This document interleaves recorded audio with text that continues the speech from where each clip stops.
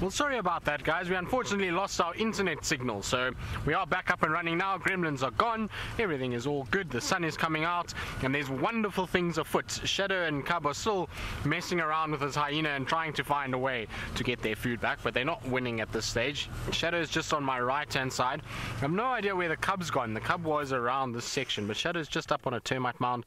It's the mound that I said I would thought they might go and sit on. There's a bit of shade, and now that the sun's come out, I think she's just looking for somewhere just to rest and sit down and take it very easy. So nice to see her, and you can see she's still got a bit of difficulty with walking up onto high spots like this on top of a mound. She's battling a little bit with the way that she walks, but she's obviously doing just fine. And the fact that she's killing fully grown male impalas means that even though she has got a slight limp, she's more than okay. And I'm surprised she's going to lie where she's going to lie. There's a much better shelf for her off to the right, but well, if you're a female leopard, you choose where you want to be, and who am I to know what is more comfortable, since I'm not a leopard. But the Cub, like I said, there comes the Cub now. Didn't know where it was, but I can see it's going to come up towards Mom now. It's kind of striding along. There we go. Hello, little one. I just can't believe how much more relaxed this little Cub has gotten. It walked past us just now within a meter. Joy, no, I don't think they look hungry at all. I mean, if you look at Shadow up on this mound here, you'll see her belly is round and full and kind of as big as it's going to be. So I don't think they're in any way hungry. It's more a situation that they want their food back, because it's much easier to try and get it back than it is to go and hunt another impala. So they're just going to sit here and be patient. They know that hyena is going to eat itself silly, and there might still be some scraps that are left over that it can go after, but they most certainly are not hungry, and they are full. They obviously could put a few little bits into the tummy and fill themselves up a little bit more, but they have had a really good meal. Both bellies are fairly rounded, which means that they've done just fine. You can also see their rate of breathing is quite fast, which is a good indication that both of them have actually fed quite well. So I think it's a situation where they're not that hungry. Hello, beautiful girl. She's just sitting and relaxing. Now I wonder if the Cub has been told, you stay down there. There was a little growl just now. How nice is that to have the two of them up on a mound together? And like I say, I've just been so impressed with this little one and how it's kind of become over the last few months in terms of how relaxed it is. I watched the sighting with Noelle the other day when she was by herself, and she was not running or being shy or secretive. In fact, quite the opposite. She was posing and she was out and about, and I'm sure Mom wasn't too far away, like Noelle said, so I think that's part of the reason. But it also seems as though she's getting far more comfortable with the vehicles, which is wonderful news, and hopefully it means that she's going to continue to provide us with a lot of sightings. And it's amazing how all of a sudden, well, not all of a sudden, over the last, I would say, 3 months, we've really seen this push into these areas from Shadow and Tundi, and we obviously know that Tundi's got the den site that's now closed, and we can't really check there anymore. We will have sightings of Tundi a lot though around the area and her moving around, but we have seen a lot more of Shadow recently, and it's actually very Shadow when she's got a cub that gets to a stage that this cub is at, so anywhere of around sort of 8 months and onwards, I find Shadow actually becomes a lot easier to find. She's quite tough to find when she's on her own without cubs, or when the cubs are still very small. Once she's had cubs though, she becomes a leopard that we tend to find a lot easier than when she's without them. It's a strange thing, because normally it's the opposite way around.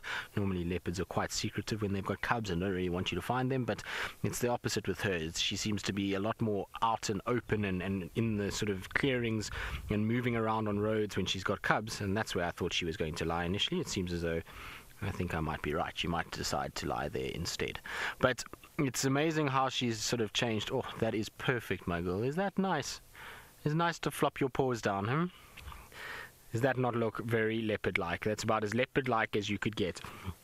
But yeah, like I was saying, I mean, she's become a lot more sort of noticeable, and it was the same with Sindile. When she had Sindile, she was seen quite a lot, and we used to see her, walking around in areas. And the thing is, a lot of people are saying that she's come back into Djuma and she's spending a lot more time, but actually when Sindile was around, she spent a lot of time in this western part of Djuma. She used to hang around, maybe not as deep as what she's going now, but she definitely used to spend a lot of time in these areas. I remember when I came to Simambili, when I first started there, and Sindile was around on the Triple M road, and talking to Brent and Jamie, used to tell me that they used to see Sindile all the time. And I in fact actually used to see Sindile very often on Triple M itself, and so it seemed as though a good place. Shadow, you look about as queen-like as possible up there. It's amazing. She's kind of got her little throne. Now I'm going to move a little bit because Sen's is dealing with a stick at the moment that is in his way. So I'm just going to slightly change. Phil, you're wondering how many litters Shadow has had. Well, Phil, the answer to that question is very difficult because Shadow has probably had more litters than most of the other female leopards in this area. Way, way, way, way more than we even probably know about because she's lost quite a number of them. So difficult to say. I mean, I've seen her probably, I've never counted, but it's easily must be 7 or 8 litters that I've seen her have. And so I would imagine she must have had probably over 10, 12, I don't know, somewhere around there. In terms of successful litters, well, Sindile is the only surviving cub that she's ever had. We don't know where he is anymore. We don't know where he's gone. He's a typical male and is distributed out and moved away from these areas, and we haven't seen him. But yeah, I mean, number of cubs or litters that she's had, difficult to say. She's lost a number of litters before we've even seen them. Amount of times I've seen her pregnant, like I say, 8, 9 times maybe, even more at times than that. It's difficult. I can't even remember the amount of times I've seen her pregnant. It's a high number though, much higher than any of the others. If you think of, you know, leopards like Karula, Salahesh, they never had anywhere near that amount of cubs. But it's the way it goes. Unfortunately, she's been in an area where it's just been tough for her to be able to sort of raise cubs with the number of, you know, male leopards that we've had and hyenas and various other things. Right, now, Taylor McCurdy, who was tardy this afternoon, and we were talking about her tardiness and what she's been up to, but it seems as though I believe she's tardy because she's been making roast potatoes for everybody on a Sunday, and I'm sure she wants to tell you all about her roast potatoes and how they've turned out and whether they are going to be very delicious for the Sunday roast. I'm tardy because I've been making roast potatoes. Tristan, let me tell you a little something. I make the greatest roast potatoes in the whole world. Got to sprinkle a bit of salt, bit of ground black pepper, maybe even a couple of sprigs of rosemary, hey? That sounds delicious.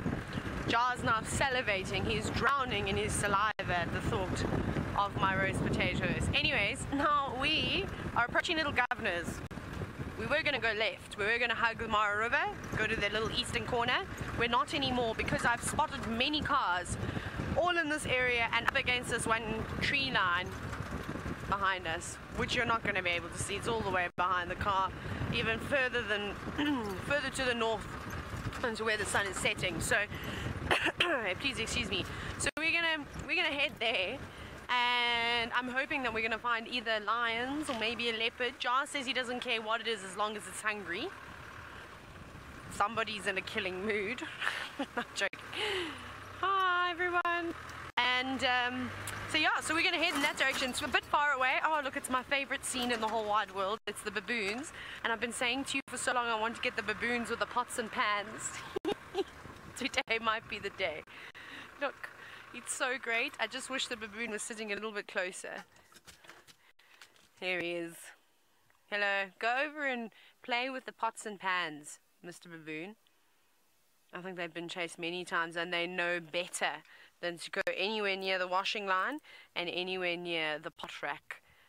Otherwise, I'm sure he's going to have things thrown at him or he's going to be run at by staff members, because I feel like that's what baboons experience all the time, and vervet monkeys, because they're so naughty. They just cannot help themselves. They're too clever for their own good, and they know that if they come around where the humans are, they are bound to find food. So I suppose it just shows how intelligent they are, doesn't it? But anyways, keeping a safe distance, but still hanging around waiting for an opportunity. But let's not wait here for too long. Let's go to where all the vehicles are. And I think it's going to be lions. Do you remember the evening we had the really cool sighting of the 2 lionesses walking right past the car on the edge of a lugger, and then they joined up with the young cubs? I think it's that pride. I don't actually know if it's maybe going to be the Ngamas, aka the Olololos, or if it's the females that live closer towards the Olololo gate. Who knows? I'm actually hoping it would be a leopard. That would be very nice. A leopard with a cub. I miss seeing little leopard cubs.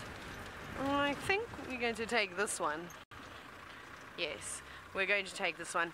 And it seems as though Noelle has got the same idea today. She's also searching for the big cats. Will she be able to find the Nkuhumas?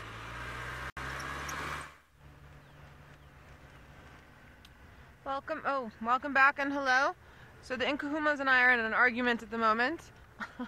The one road that I didn't do this afternoon because I didn't want to go past or too close to Tandi's den site, that's where the Nkuhumas popped up. They're not close to Tandi's at the moment, so don't worry about that. It was just the route that we wanted to take. So they popped up there, so we're having differences of opinion at the moment, but I have another surprise for you. It does involve a big cat, or big cats, I should say, which might give it away.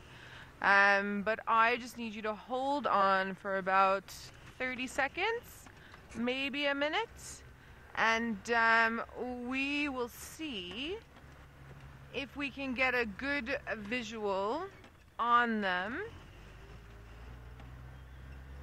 Because I'm excited because I believe it's my first time. I'm trying to remember what Tristan and I were discussing the other day about the pride that we used to see. Yeah, there's a vehicle on that side and then also on the other side there, Jean-Dre. Jean-Dre helps me out so much because he sits up higher than I do. He also just has good bush eyes. Helps point out when I have to find things. So we're gonna play I Spy with my little eye. Something that has whiskers and a tail. Do we have any guesses?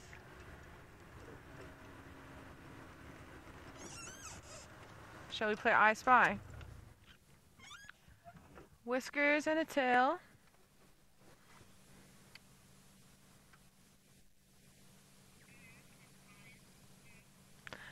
Boo, you are correct. It is lions. Any guess which lions? I feel like calling lions leones today. Leones, leones.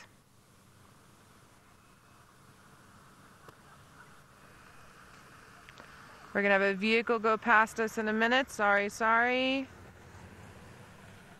All right, any ideas which lions? Any guesses? I'm gonna keep moving to reposition. No guesses. Guys, come on. So it's not the Nkuhumas because they're being mean to me and don't want to be found. Wendy, you're correct. It's the Styx Pride. Yay! All right. Let's get a better view. So we have quite a few other game drive vehicles obviously in the area because for anyone that's been traversing on this side, it's a little bit harder to find lions when they move out of our boundaries. So it's a bit busy. So I'm just gonna do the best that I can to position us with the best view that I can find. Oh, there's tiny little babies. Oh my goodness, Jean-Dre, I'm in love. I'm obsessed. And I think I see a male, Jean-Dre. Let me just come up. I have a feeling that there's some males here, and I have a feeling it's the cheeky males that were also eluding Jean-Dre and I the other day. I can just see a bit of the mane. Give me 2 shakes of a lamb's tail, and I'll position. Haha. Oh, okamuder. They're so tiny. I'm so excited right now. There's small cubs, but then there's really small cubs.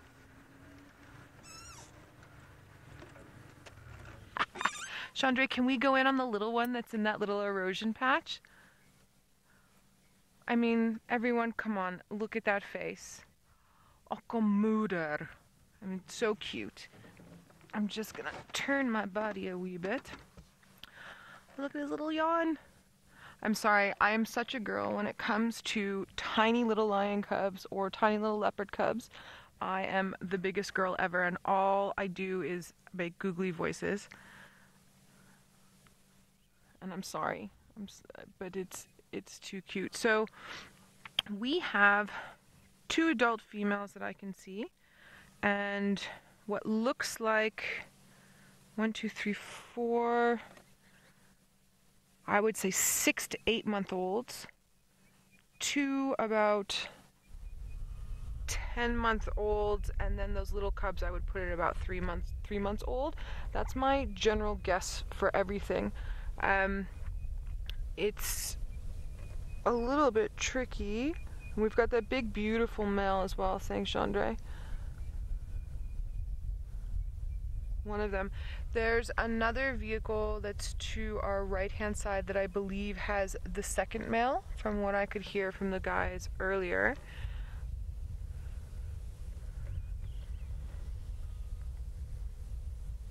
I don't know how, if you all are excited, but I am ridiculously excited right now. This is very special. Very, very, very special. Oh yeah, lazy.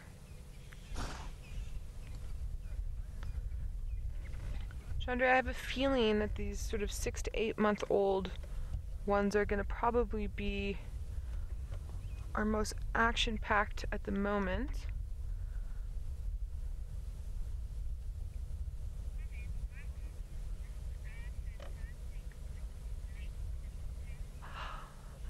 Michael, so exciting. I'm so happy to hear that this is your first time seeing the teeny tiny bubbas as well.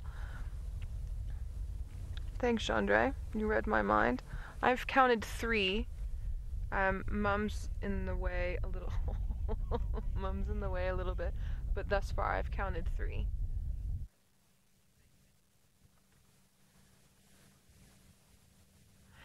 It's very interesting with prides when they have different litters.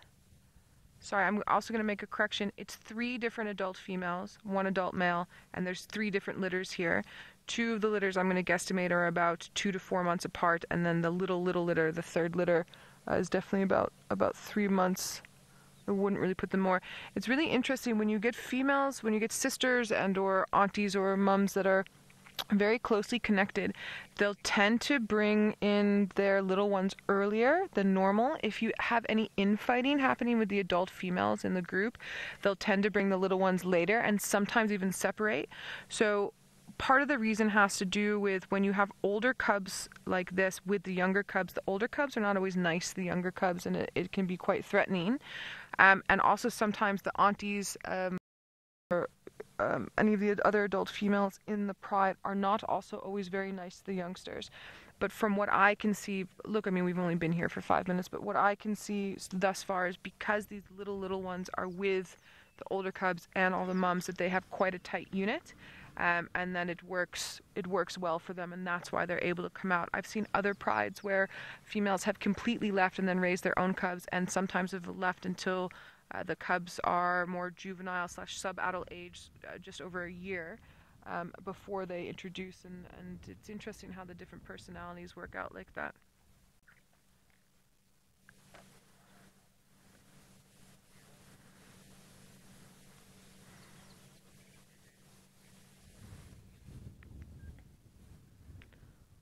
I'm sorry, how adorable. I can hear Chandra giggling a little bit behind me. Too cute. Way too cute.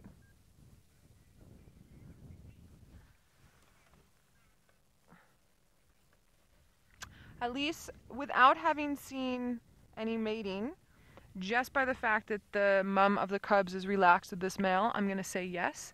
Sometimes, just sometimes, when female territories overlap different male territories, or if there's nomadic males that come in, they'll sometimes mate with those males, but then also present to the males that are dominant, who might not have been around for the estrus, that it's their cubs, etc., etc. But it's a little touch and go. I've seen it happen a couple of times. From what I can tell, that this male is definitely the father. Everyone's too relaxed with everybody else.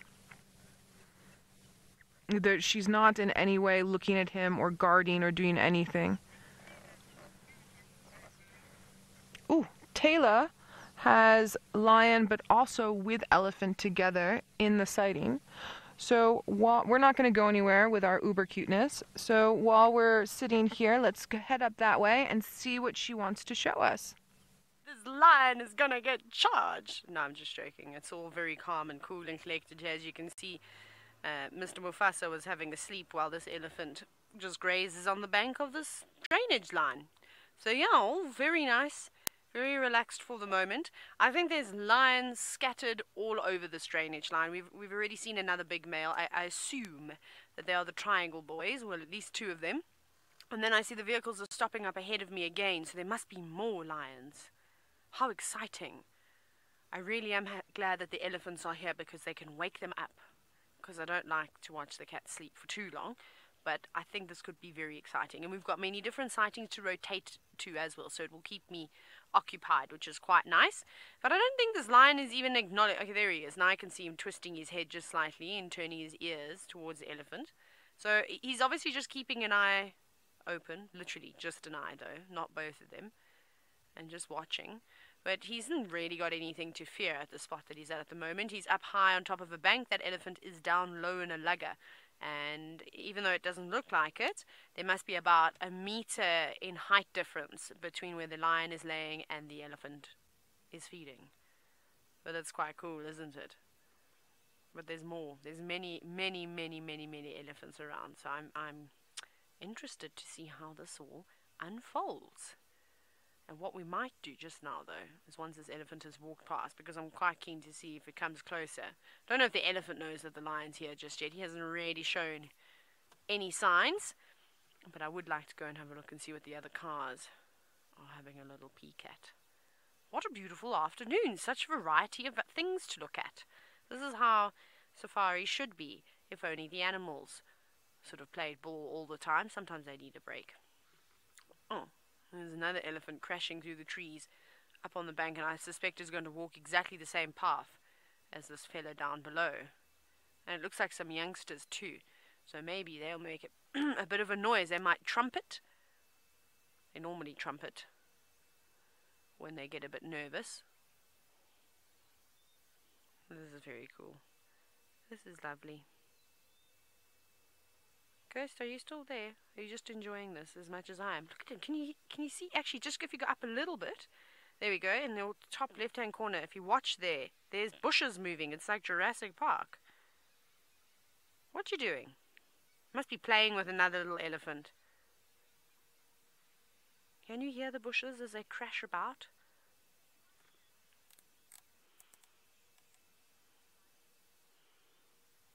Hello, Meeta. I haven't heard from you in ages. It's great to hear your voice again. Meeta's my little friend. Meeta's only 8 years old. It is so funny. You're wondering if the lions like to always sleep on the road. They tend to. They lay wherever they want to lay. And it just depends. Sometimes if it's too windy, they'll look for things like trees and shrubs and logs to try and stop the wind. Or they'll sit behind a termite mound. But otherwise, just wherever they flop down, really, like your dog at home or a cat. I'm hoping that little elephant that's crashing through those trees comes down this way, because that looks like a funny fella. I think he's going to stir trouble with these lions. It looks like he's in one of those moods. There's a whole breeding herd coming through there.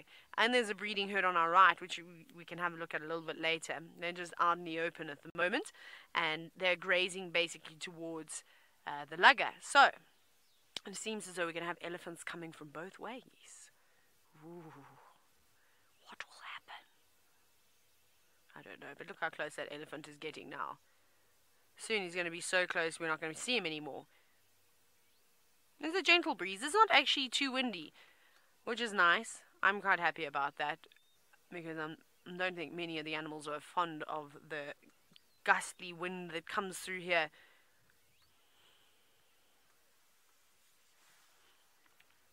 Now, Snazzy, you're wondering if the lion knows that he's so close to the elephants.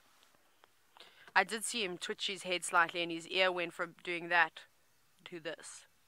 So I think he knows the elephants. You can hear him. I'm pretty sure he went from closed eyes to one eye open and went, and closed it again, went back to sleep. He's not bothered at all. If he was bothered, he would either sit up, he would change his position, his tail would start to move around, he'd maybe flatten his ears. All these different types of things. Chris said that was a great lion impersonation. Just to be specific, that was a male lion sleeping. I could have done hands. I could have done a little bit more. I wouldn't give myself A for effort there, Chris, but thank you very much for the pat on the back. But it wasn't deserving. Okay, let's go up, because I can't see the elephant anymore. And the lion, well, he's sleeping.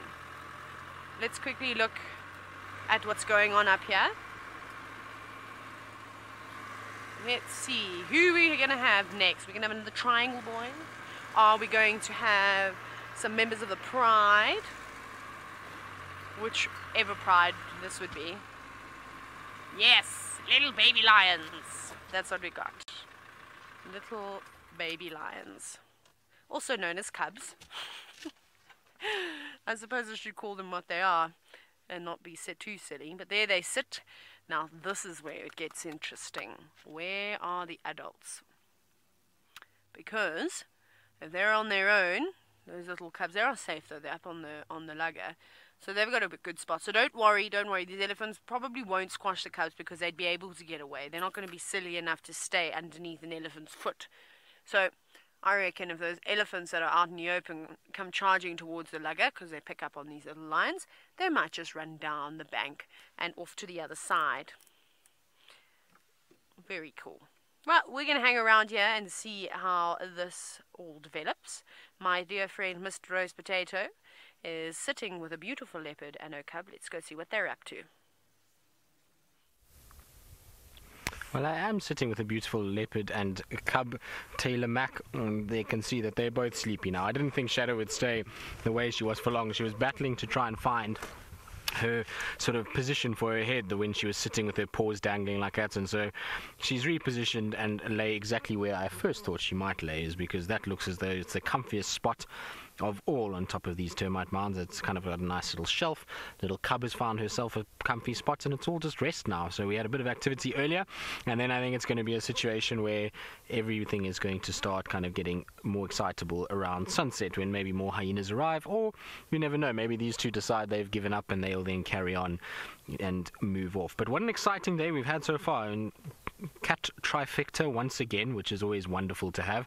Little Styx cubs, I think it's the first time those little Styx cubs have ever been on Djuma, so I'm sure Noel is buzzing at the thought of that, which is quite wonderful. And so I haven't even seen those little Styx cubs, and on top of all of that, there is an Nkuhuma female with cubs somewhere on Djuma at the moment as well, because Rex picked up those tracks and we haven't as yet found them. So I might do a little turnaround there a bit later. If we've got no sort of action happening here a little bit later, I might just head up towards Buffelshoek Dam and just to have a little check. You never know, maybe one of the females with the Nkuhuma pride pops out with cubs too, and that will just make a ridiculous amount of cats for our afternoon, both in the Mara and the Djuma. Now the hyena is not feeding at all. It's still sleeping and taking it very easy. Now, while I wait for our little leopards to move, in fact, that one's just crept up behind me. Are you sneaking up behind me? It seems as though young characters are all full of play this afternoon, so not only Shadow's cub, but the little Styx pride cubs too. So let's jump across to Noel and see what the little ones are up to. Alright, so we've moved around to a different position, and so there's 4 cubs in total. There's 3 playing with each other on this log, and then that 4th cub that's physically with them there is not part of the same litter. By the 4th cub, I mean that little guy, well, it could be a little girl, I haven't been able to see, that's just sort of on its ace. I would assume that that's the runt, and it's very curious that that one is not with the other 3, and of course, as I say that, it starts moving over. But notice all the bite marks on its back. Oh, hello, Mum. Yeah, definitely the runt. Let's see how the others react to her. Oh, she's going to nurse. How special.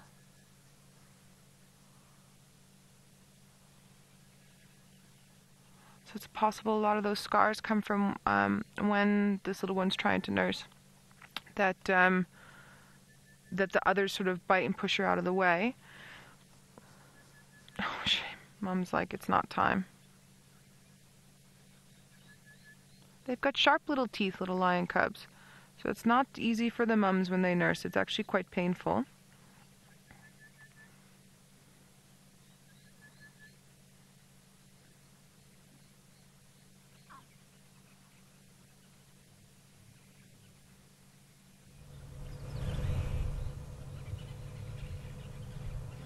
And it is definitely a little girl. You can look under the tail. The one that's lying on its belly, that's a little boy. You can just see the testicle starting to drop there.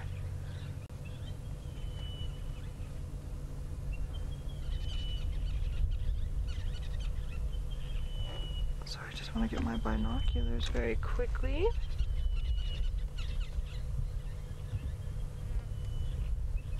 You can also see the size of the paws of the one on its back.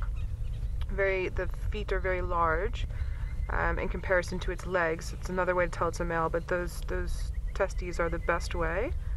And then the one that's on top of him, I have a feeling it's also a male. I just caught a quick glimpse. I'm just busy looking with my binos just to triple check.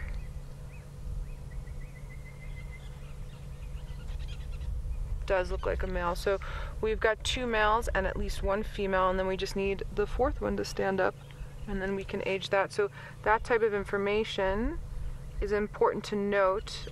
Any of the ecologists that are on the property, oh gosh,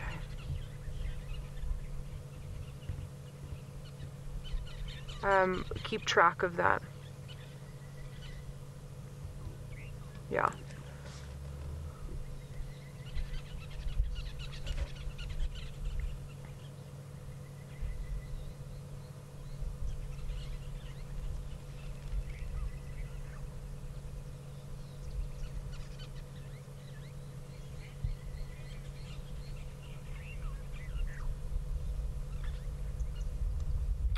So Taylor is up in the Mara and also has some babies that are playing around like our little lion cubs.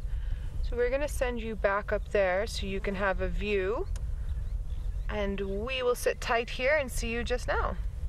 Animals in the whole wide world, and they were being so precious a little while ago. I'm hoping they're going to carry on playing, but the 3 elephants that you can see now, the little ones, there we go, those 3, were pushing and shoving one another down hills.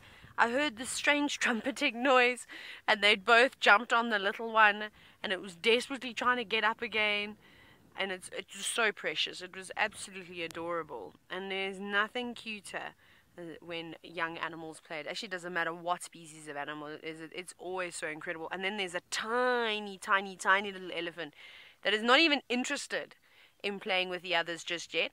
It is only wanting to follow Mom around, and it's been trying to suckle, but Mom won't stand still. So you'll see every time Mom stops, it runs up to her underneath her arm, underneath her leg, and tries to have a little suckle. But it's not quite quick enough just yet. It's still trying to work out how to suckle efficiently. But it is precious. Mom's just on the move. She's hungry. She's not interested in anything else. But there we go. Come on, there's your opportunity. You see, it takes too long. Now, Richard, you're wondering if elephants give birth standing up. They most certainly do. Quite a few of the animals, they sort of do what's this little elephant is doing right now. But it's not giving birth, but it's about a similar sort of action. It's demonstrating very well for us this afternoon. Thank you, little elephant.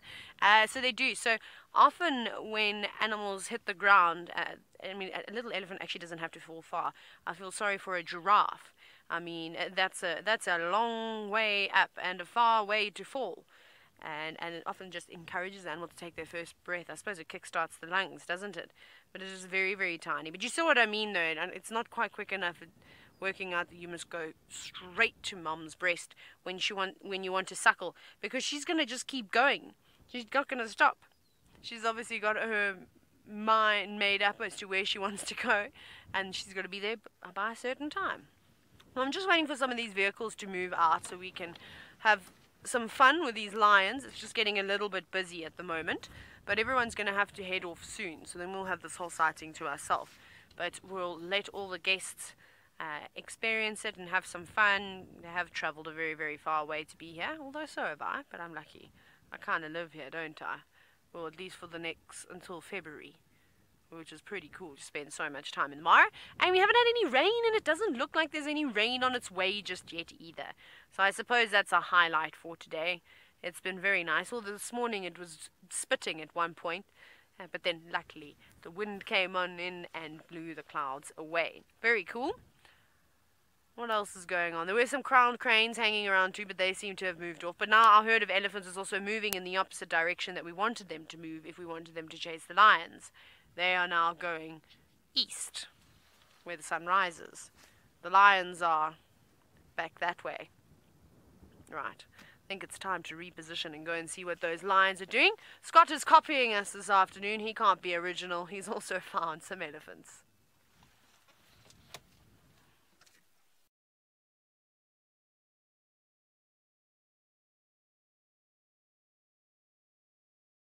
And we are spending some time with him in the hope that he decides to walk along the horizon where we will be able to get some incredible silhouetted shots of him.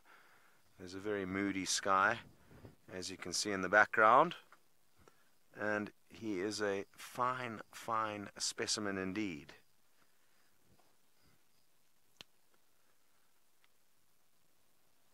As you would have gathered, we left the Musketeer Coalition. They had not left the carcass by the time we left them, but we thought it would make sense to come and look for a female cheetah that we had a visual of this morning.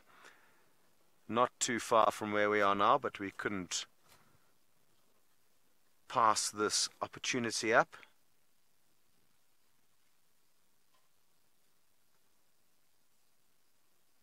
As it really is a beautiful, beautiful scene.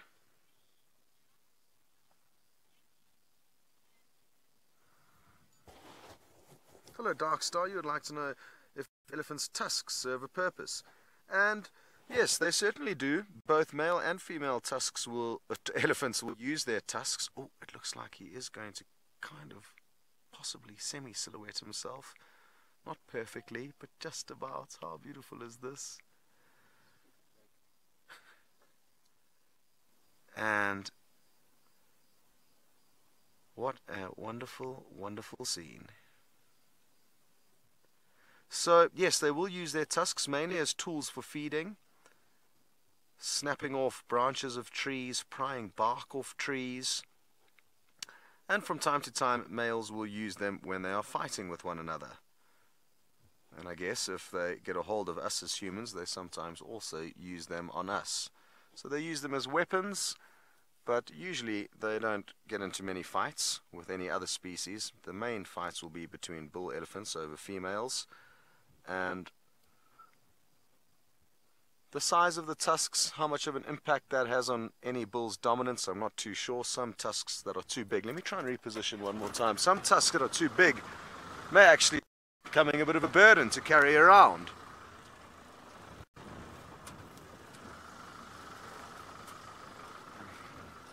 I'm hoping to try and still get some more low angles on him. There is a chance we could get him silhouetted.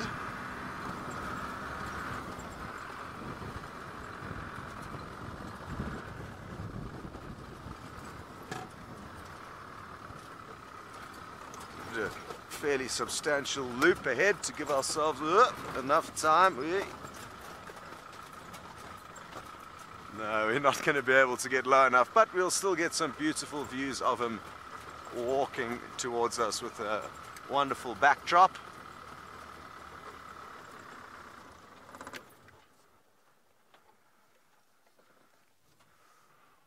Wonderful.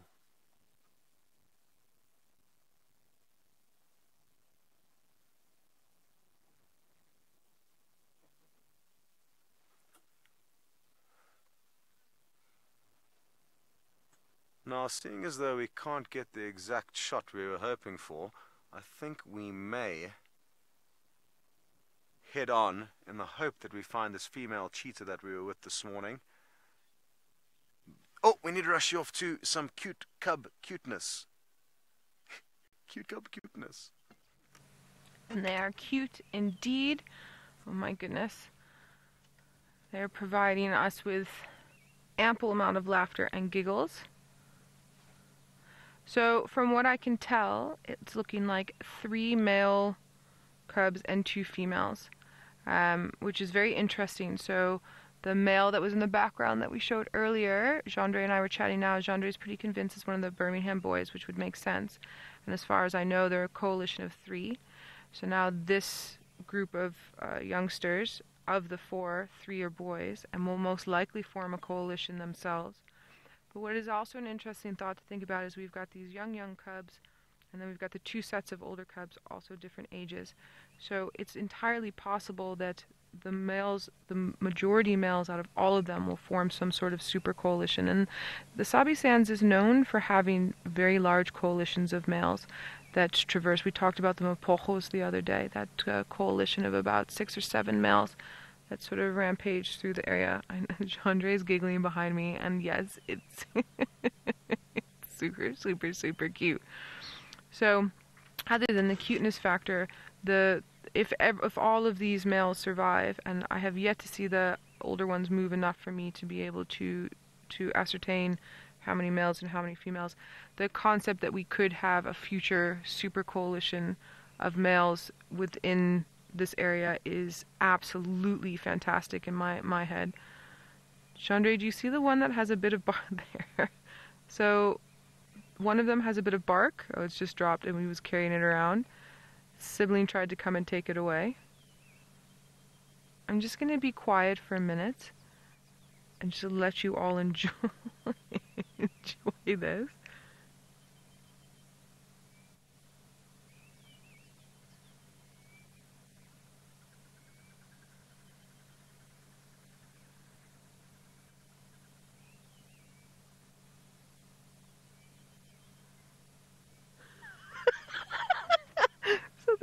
There's thorns on these sticks that are here.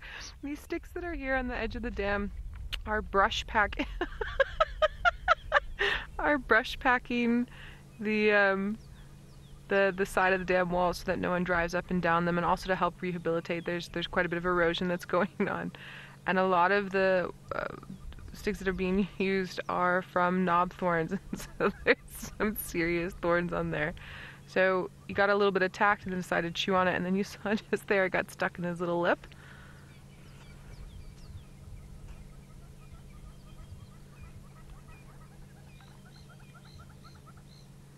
Or her little lip, rather. That's the little runt one.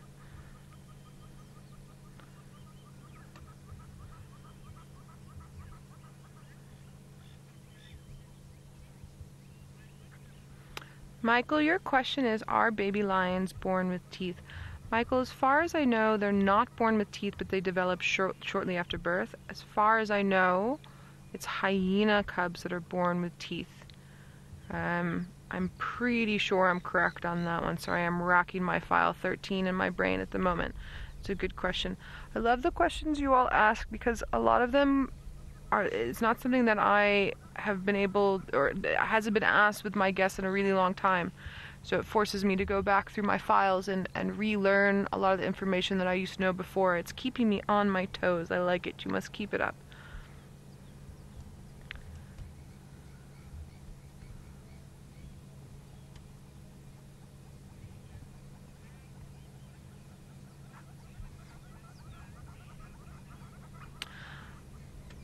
I didn't do it. You're asking why do these cubs have a black line down their back? That little tuft of hair that goes down the back, the adults will also keep. And it won't be as dark as they get older, but we were chatting a bit about it yesterday afternoon when we were with the Nkuhumas, about the fact that when they're hunting, especially when the females, and with the males as well, because the males hunt just as much as the females, when they're staggering themselves, especially in grasslands, it allows them to be able to see each other. It's sort of a dark line. But that being said, it's not the only reason. It also has to do with breaking up the body shape and the coloration and allowing for a bit of camouflage in there.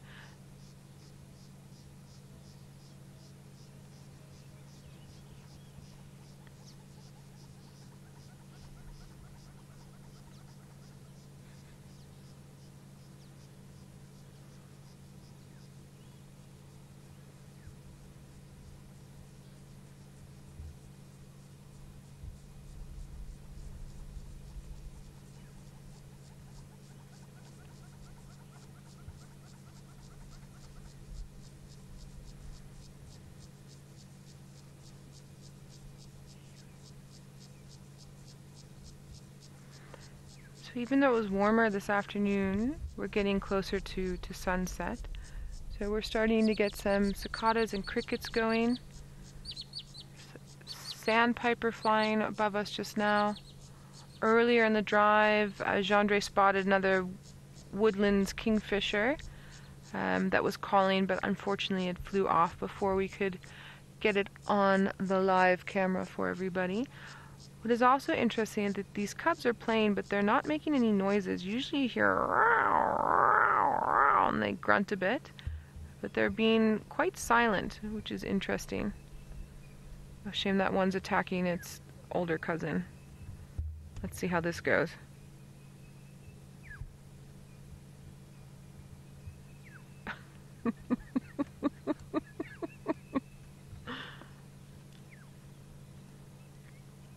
It's not really working. So now the little bit of grooming, that's the... I wanted to be like, play with me, play with me. Then the older cousin didn't do anything, so now it's going, I love you, I love you.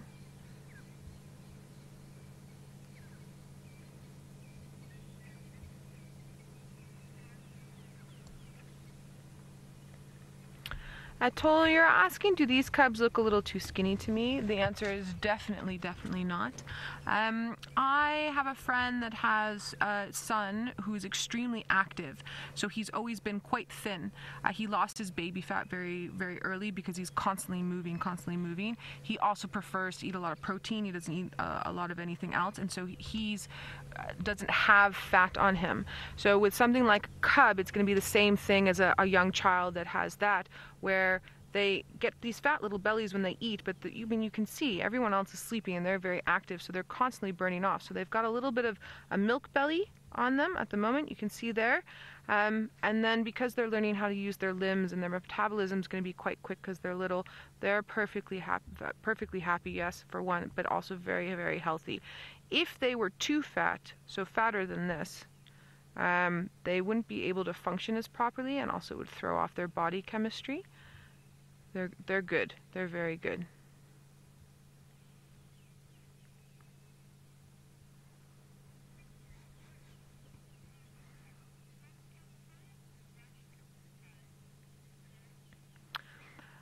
Sorry, Chris, can you just repeat Will's question for me, please?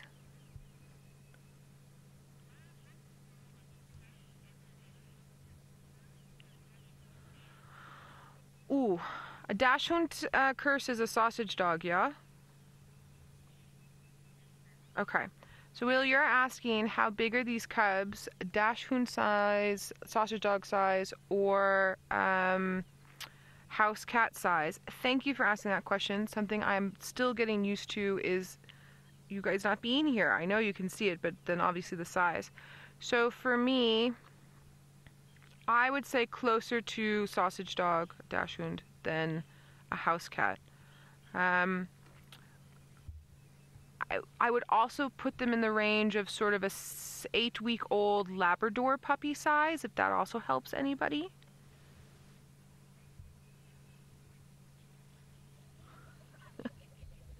Got a Burchell's Kukul in the background. I'm obsessed with this sighting, everybody. And Jandre is giggling behind me. He's also a bit obsessed with this sighting, I think.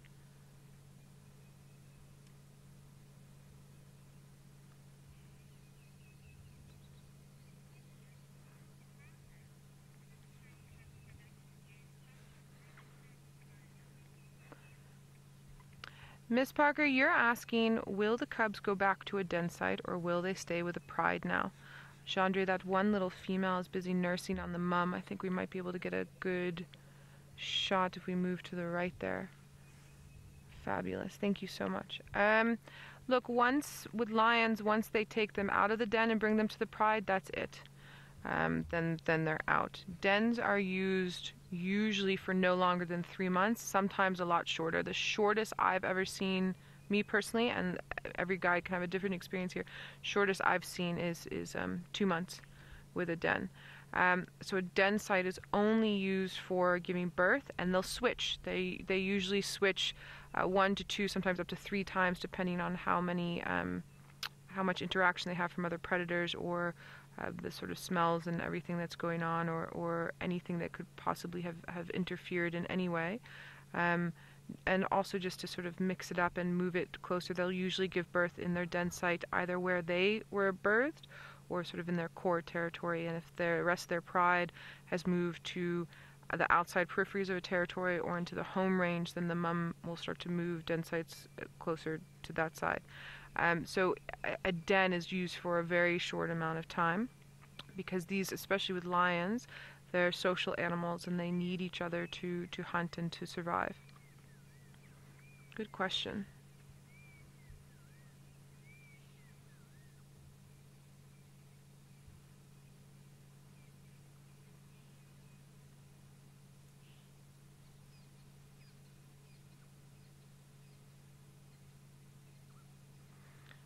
So you'll notice now, I mean, we've been here for about half an hour, I would say, roughly. And they've played quite a bit. That one female did try to nurse, but mum wasn't ready. Now it's feeding time. Now they're all going to go in and nurse. And they'll nurse for quite a while, 5 to about 20 minutes, depending. And then they'll have fat little bellies and they might take a little nap. Or sometimes what you'll see, because as they're finished with the nursing, then the pride's going to start to get moving. None of them look overly full. I don't think that they've had a kill super recently. And then the mum's just giving sustenance for the trek for tonight. Another reason is that her teats start to hang low when they get too full, so it's very uncomfortable for her to walk around with teats like that, which is why the mums, when the cubs are in the den site, the mums try not to leave them for more than about 4 days or so, because it gets uncomfortable for her. Another thing I want to point out regarding the question we had about the den site is, with these little cubs, and actually with all of the cubs that are in this pride now, none of them are really old enough to help with the hunting. So what will happen is, when this male and these 3 females start to go hunting, if they come across, let's say a wildebeest, just for argument's sake, the little ones will be told to stay put where they are, and they'll duck down, and then the adults will do the hunting. Once they make the kill, the little ones will join. That male lion is out for the count. I think he's opened his eye once and sat up once.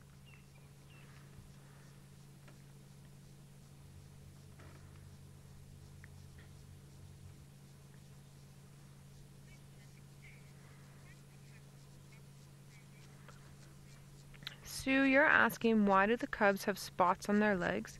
So what you can see with the older cubs, and then also these younger cubs that are coming through, they're born spotted. I've even come across lion cubs that have an almost rosette background to them. The females will keep those spots, especially on their legs. You can actually see a little bit on the mum's leg just at the top of the screen there, throughout their lives. The males will lose them totally, and it's all for camouflage. It's all for blending in.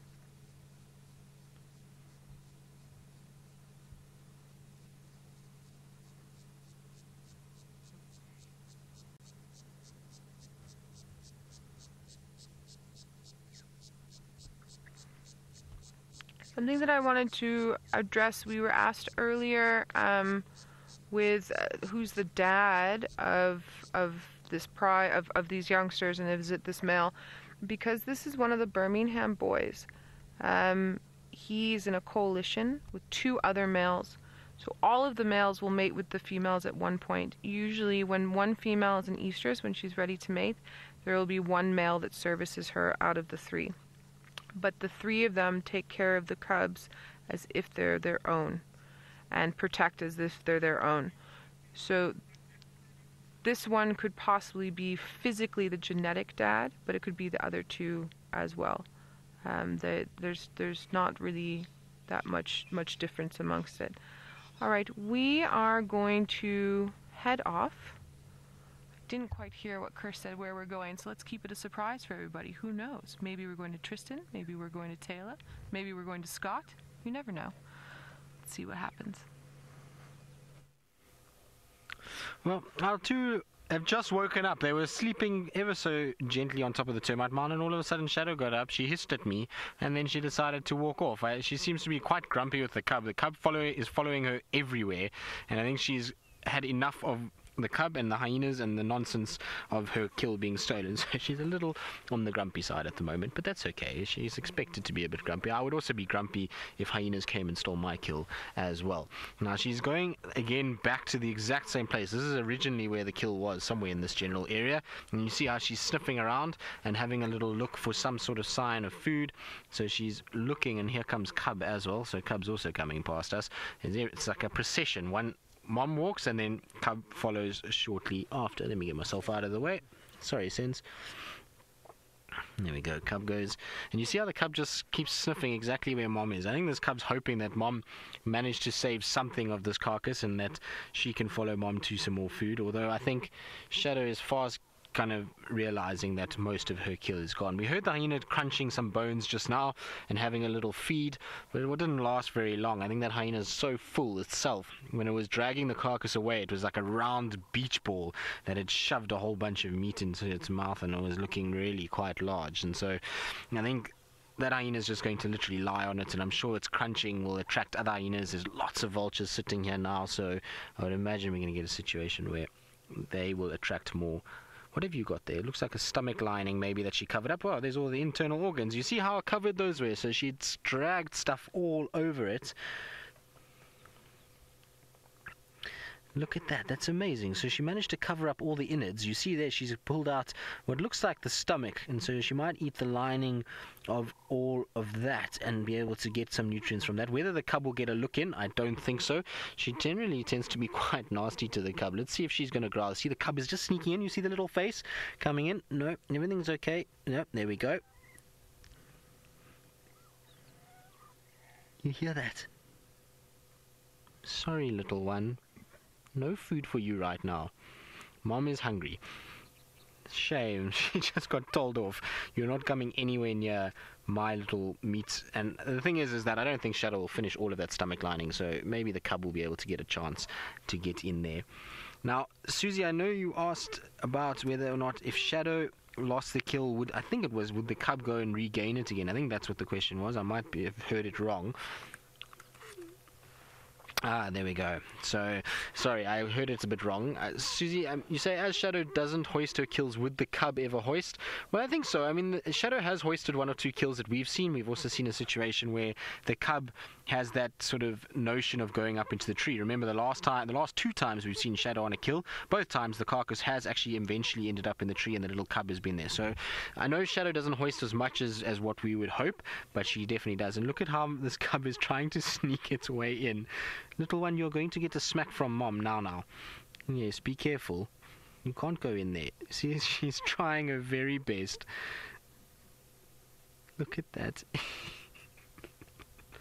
No, it's not going to work. Mom is going to smack you on the head now. And you'll find that leopards are like this. They very seldom will share. They're not like lions in that lions will kind of feed on a carcass together and both will be there. Leopards will be a little bit more sort of defensive and will only eat one at a time, and this poor cub is trying its best. It's even sometimes making little chuffing sounds, which is the sound that mom normally makes when it's looking to call it, and it's trying to kind of get its way in and be as submissive as possible. You see how it's gone low to the ground, just trying to make sure that mom kind of leaves it alone and actually feels sorry for it more than anything else. But sorry, little one, I don't think you're going to get any of that, I'm afraid. Who knows, maybe she'll get lucky and Shadow will leave it. The nice thing is there's a little bit of afternoon sun that's broken out, and it really is looking absolutely beautiful as it kind of just goes onto these leopards. Shh, come on, little one. It's amazing to watch. Honestly, I've never seen a female leopard as aggressive as Shadow has been over the last few weeks with the cub and food. Until, normally when it's that time when they chase their cubs away, they get to be a little bit kind of nasty, but Shadow's always growling at this little one and sort of making it feel as though it's not welcome. But there we go. I think it might have gotten it aside for itself. Let's see. Are we going to see a situation where both of them feed off the same thing? I don't think so. I think You see now she's rolling, so she's trying to show Mom, come on Mom, I'm hungry, let me have some of this please.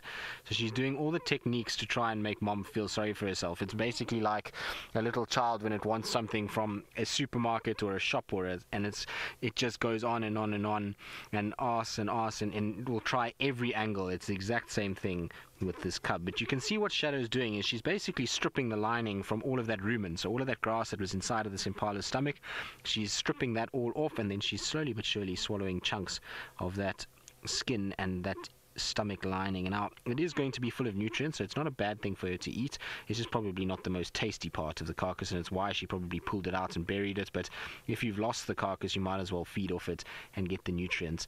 I can tell you though that the smell is quite pungent from here. There's a strong rumen smell. It's amazing. When you first smell that, it's quite foreign, but once you've smelt it a few times, it's something that, oh, look at that light on her. How beautiful is that?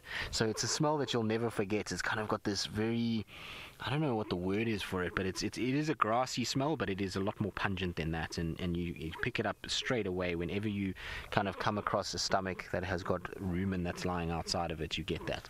But let's see, little cub is just moving off now. Maybe it's going to find something of its own hidden here. You never know. She might have hidden other organs. No, you're going to have to lie down. Sorry, little one.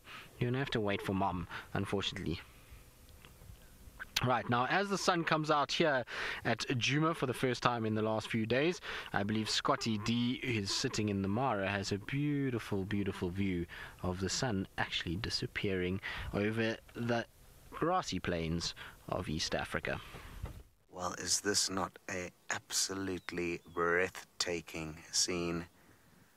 A gorgeous sunset here in the Maasai Mara, the quintessential Balanites tree silhouetted on the horizon, and a whole array of beautiful, beautiful clouds and some Thompson's gazelle in the foreground. Absolutely magical. It sounds like you're having a great sighting with Tristan, and what a day it's been, filled with big cats and lots of action. Who knows, maybe Tristan's leopard will also get lucky on a hunt this evening. Absolutely magic. We saw the prospects of this beautiful sunset, and we're racing around trying to find some animals at a low enough angle to be able to get the shots we wanted and the beauty that you're seeing here. Not quite perfectly silhouetted, but it was good fun trying to find the right subjects to show you guys, and just in the nick of time we did. And the light's changing rapidly, so Mano's having to think on his feet here and adjust the settings as the sighting unfolds. You're doing a great job, Mano. Surprisingly. Only kidding. Only kidding.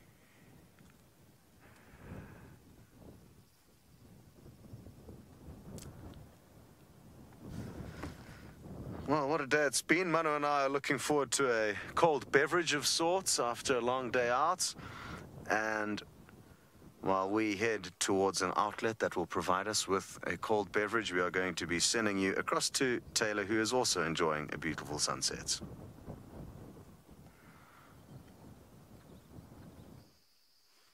Did you just say you're heading for a cold beverage, or did I make that up? Did I want to hear that? Scotty, you only make me laugh. But how incredible is the sight that we've got, and listen to the sounds as well.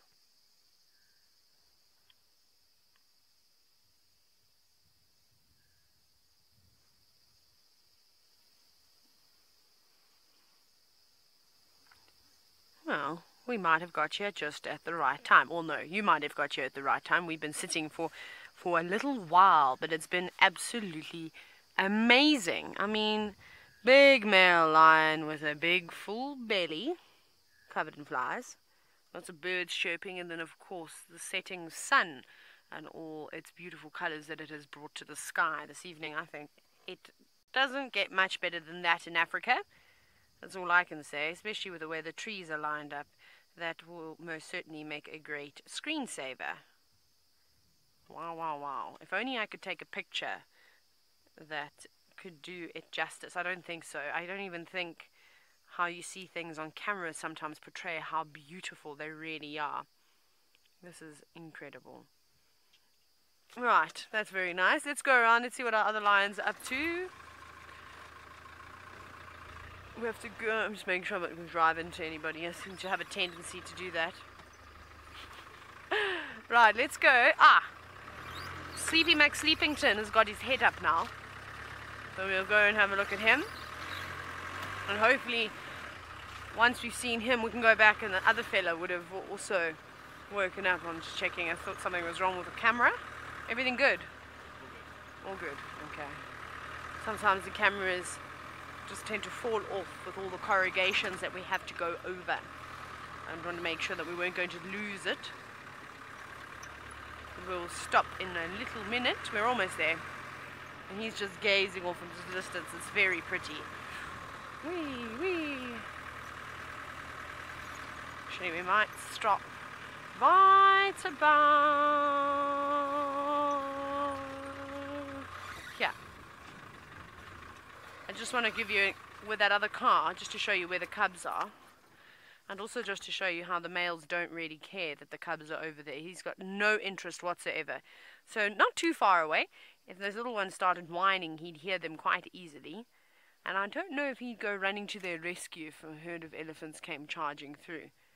Not sure about that. But that's one of the rangers, so they're allowed to stay out as late as they like. I think they're also part of the anti-poaching patrol. And isn't this a beautiful boy?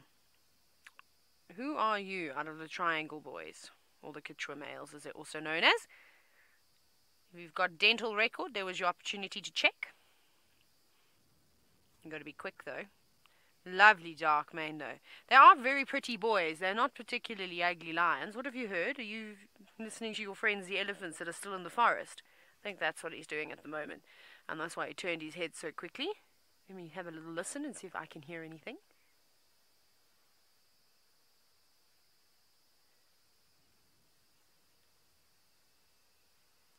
I can hear the leaves moving from the wind. I don't know what he's heard, but his hearing is also way better than mine. So whatever he's listening to, well, I'm not sure. Maybe you can hear the cubs.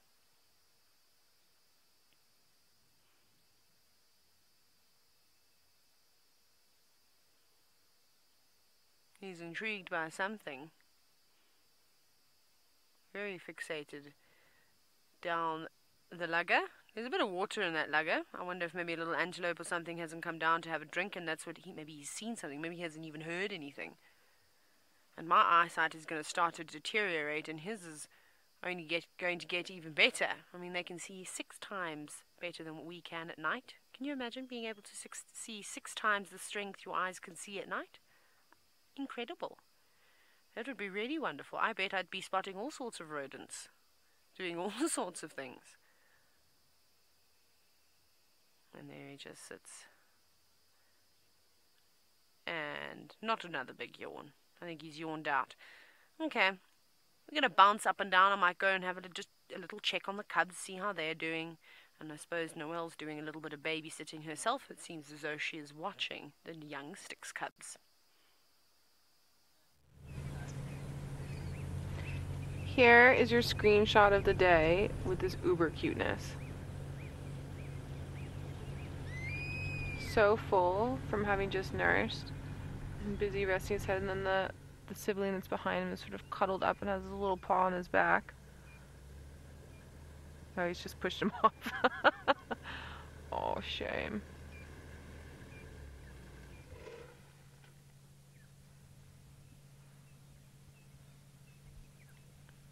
Absolutely adorable. So, the mom got up and moved off a little bit, and then one of the other adult females is also moving around a little bit. They're busy grooming each other. So, they're definitely going to start moving soon. I'm hoping when they move, they go down for a drink. That will be lovely. We're actually going to have a sunset tonight as opposed to some clouds. There's a fish eagle calling in the background. I don't know. Actually, it's not a fish eagle, sorry. I think it's a Wahlberg, so I'm losing my mind a little bit. I don't know if you all could hear that. There's the spots we talked about earlier.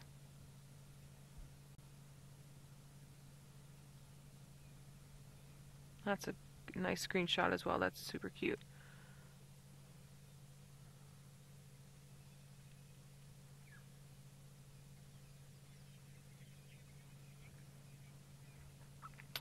Tristan also has some uber cuteness, albeit older uber cuteness. We're going to head over to him and give you all a chance to see Shadow's youngster. I do have cuteness. I have a cuteness overload. Shadow's little cub has just stalked all the way along over the top of the mound to try and chase its mom and to try and jump on her, and she went flying off the top of the mound, and now they're having a little game. Look at that. How cute is that? Is that not the sweetest thing? And a bit of bonding, a bit of grooming. So even after a bit of hissing and kind of going at each other and having a little mom-daughter feud, they at least have managed to figure their things out and have at least got a situation where everybody still loves one another and they're still going to groom each other. Very cool to see. I love it when little baby or leopard cubs get playful. It's the best thing in the world, and you might find she do it again, and it's all important for later in life. It helps her practice, helps her get used to what's going on, and to be able to learn how to hunt and hunt down things like male impalas all by herself later in life. So it really is a wonderful thing to watch, and we had such a beautiful little sighting of her bouncing off the mound itself. Now, since I'm just going to move you slightly forward, because at the moment what's happening is my shadow is actually in the way of, there we go, how's that? That's beautiful light now. Now the little cub is still moving around quite a bit and is still coming this way, but look at that light on Shadow. It's just that perfect afternoon post kind of cloudy, stormy weather, and you get this orange rich light that gets onto a leopard, and a leopard cannot look any better than when it is in warm light like that. So you can see a couple of the vultures in the background, and here comes the cub again. Now just watch the cub. If the cub gets close, she'll start to kind of stalk down, and she gets a little bit lower, and she slowly but surely then starts to kind of stalk onto mom. And maybe she's not going to do it now, although it's, I think, because mom has spotted her. But look, you see she's going down and she's just rolling, and you'll see once mom loses sort of patience and stops watching her, then she starts her stalk again. So she's already got that kind of motion down pat, so she knows already how to be able to stalk without being seen. So as soon as she gets watched, she stops, which is exactly how a leopard will be. Is if an impala turns towards where she is, they'll stop, and then they'll then carry on once the impala looks away. And it's the same with mom. So she's learning valuable techniques by stalking mom, and to try and hunt her mother is actually a really, really good thing for her. So amazing to watch. And like I say, it's interesting to watch this little cub as it goes about its business. It doesn't sit still for 2 seconds. The whole time we've been here, it has been moving around. The only time we saw it actually sleep was when mom was on the termite mound, and there really wasn't much going on early in the afternoon. But other than that, it has been moving all over the place, and it's what's making its mom move. Now it's just seen a vulture fly away, so I think it's got a situation where it wants to go and investigate. But the vultures are very far from where we are now. They're right on the distance in the horizon there. You can see all in the big tree over there. So that's where you can see the branch that's actually wobbling. That's where the vulture flew off from and landed on the other side. So it went quite a long way away, but that's not going to stop her. She seems as though she's going to go wander off and investigate what are these large birds that are congregating in this area. Maybe it's also a tactic to be able to get some distance between mom and herself, that she can then start to come back and stalk this way. No, she's heading way off towards the vultures. You can see the little white tip to the tail heading in that direction. I'm sure she's going to lose bravery fairly shortly, and she'll turn around. There we go. She's going to just stop and watch them there, rather. I think she's actually looking up at the vulture that's not far from her. There's one that's just up to her left-hand side, and I think that's the one that she's rather going to be watching than the ones far away. And she's quite curious about this big bird that is sitting at the top of a tree and watching her, and it's almost a stare down between the two at the moment. Very cool. Little cub, you're going to learn to hate vultures. Vultures are going to attract a lot of danger for you and a lot of things that steal all your food. Okay, let's see now if she's going to stalk. No, mom is watching her, so I don't think she's got any chance. But what she was doing earlier is quite clever. She was learning to use cover, and so she went round the mound. And let's see if she's going to do it again. It might be the case that she'll kind of go round the back, and then from there No, she's just not doing it now. I think the game is up a little bit. You know, she knows that Mom knows where she is. She's not exactly making herself small and unknown at this stage. Let's see. Maybe. Look, you see how, look at those eyes. Those are plotting eyes, aren't they? You see, look how she uses the mound. So she's going behind the mound, and she might do the exact same thing as she did just now, which is basically to come over the top of the mound and then to be able to get herself into a position. There we go. You see what I mean?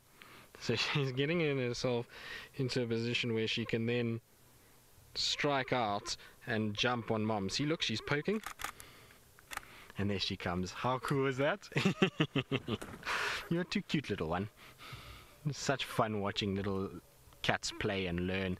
And we've been spoiled this afternoon between the Styx cubs and obviously Shadow's little cub and Taylor with cubs in the Mara. It's lots of little animals at the moment, and it's wonderful to see and to watch them go about their business. And like I say, it's all important. And now we're going to have a ferocious grooming session, which is typical. You can see Mom is really cleaning little one, and she's doing the same. And this is quite typical after feeding and moving around. You do see this a lot from a leopard and her cub.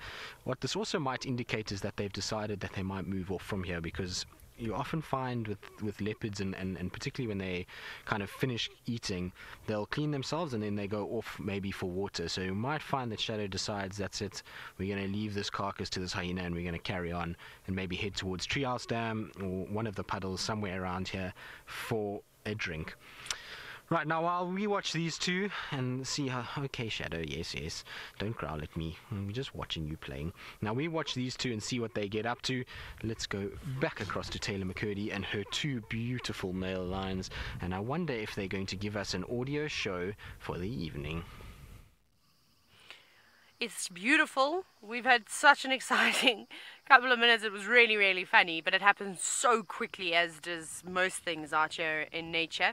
But you remember our friend, the little elephant that was charging through the bushes? He eventually came through, and out of nowhere, surprised, first Jahawi and I had almost had a heart attack because he trumpeted so loudly.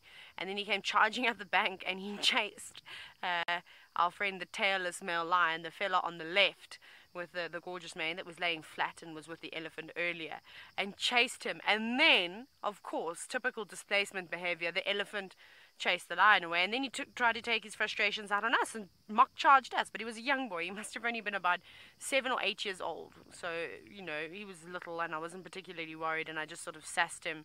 I had a little laugh at him, and I think he was embarrassed, so he kept running off into the distance to catch up to the rest of the elephants. So that was quite funny. But it's just these two big boys here. They are really, really lovely cats. But I think my favorite out of the triangle boys is the tailless male. Now, he's not completely tailless. He's just got the tip missing.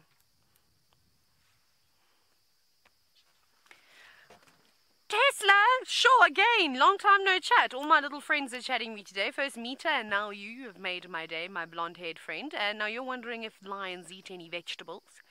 Lions are not very good at eating vegetables, like I hope you and your brother Ben are. So lions don't like to eat vegetables very much, and their mothers cannot force them to eat their vegetables. They don't have to sit around the dinner table for too long. They just eat what they want, and I don't think a lion would tell them any different either. I'd be too scared to tell a lion off and make it eat its vegetables. Sometimes what you can see is they'll eat the grass. So I suppose grass is a bit like a vegetable, not one that I'd want to eat. And I much prefer broccoli, cauliflower, butternut, all those delicious things.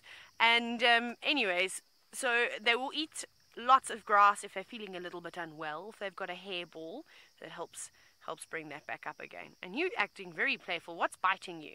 I think something must be, some insect of sorts must be nibbling on this line. You can see that tail is swatting, and it's not at us. And he's biting the air and rolling around like he's playing, but he's not playing, even though it looks very cute. He's probably quite frustrated right now that he can't get rid of that itch. Sorry, lovely fella. You look like you need to go to the salon, my friend. You're a bit patchy. Look at the different colors in his manes. It's quite beautiful. He's got like a little blonde patch there. Maybe that's the equivalent of grey hair for a lion. They are lovely. I don't know where they're going to go. I hope they don't go too far and stray away from the road, because we are in a non-off-roading area, which is not ideal, because we won't be able to follow them for very long. I'm actually going to just add a little bit of lighting here. Now I can spotlight these cats. They're not hunting. He's going to walk right past the car. He's walking in front of my lights now. Let me move out the way. Hello, big boy. Off he goes. Just casually going for a stroll. So I can spotlight them, no problem. When they start hunting, however, that will all change. We won't be putting a spotlight on them. We've got our infrared lights on. But sometimes it is nice to look at predators with a spotlight. But we won't keep it on them for too long. There's no need. Actually, should we have a look at him so we can get some nice pictures? Because it is quite nice. And I'm not going to put it in his eyes either. See how I'm just illuminating just enough to give him a bit of color. That's what you want to do. When the animals start squinting their eyes because of the spotlight, then you know you're shining it in the wrong place. But you can see he's got his eyes wide open at the moment and doesn't mind it. And spotlighting techniques are very, very important. It's one thing that they do teach you how to sort of what correct measures and when and why can't I speak? When you should use a spotlight and when you shouldn't. I think you're going to have to get up and move too. Maybe there's ants in the grass that are biting them. That could be a possibility. Matabele ants or the siafu ants. They could be nibbling on them. It's just weird that it's now happening to both of them. And they keep rolling over as if it started on their underside and then they're trying to get rid of it. Maybe that's how he lost his tail. That's exactly how this lion lost his tail, everybody. He bit it off. No, I'm just joking. That's not true. He didn't do that. I'm so sorry, Curse. Please, can you repeat yourself?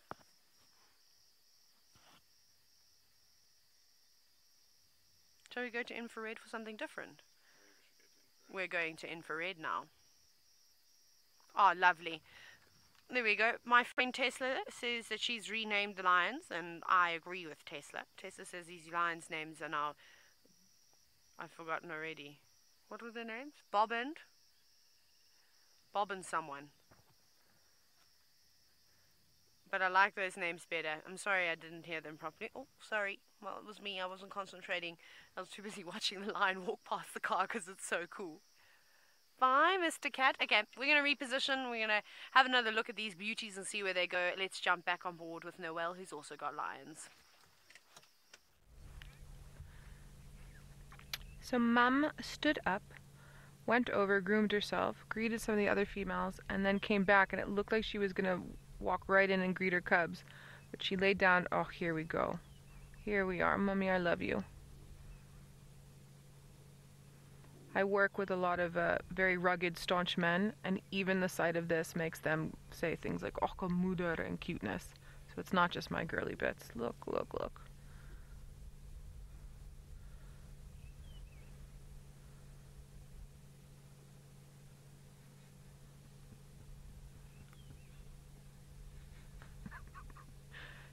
So Jean-Dre is a staunch, manly man, and he's giggling with delight in the background.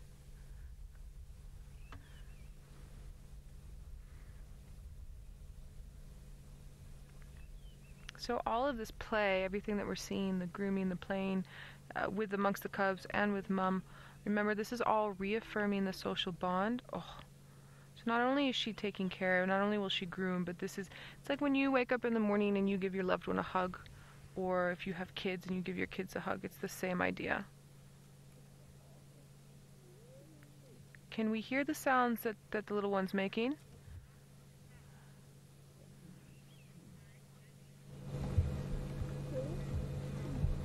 Dark Star, you're asking if little lion cubs can only feed from their mothers. No, not only. There is something called allo nursing, which is the nursing of cubs amongst females of the same pride. And again, that's dependent upon personality. I've seen females that are very connected and don't mind and will do that. And I've also seen females kill cubs of another female within a pride because they kept trying too much. But yes, it can happen, and it's all individual based. Chandra, I don't know if you can go left here, and there's that one that's eating. Yes.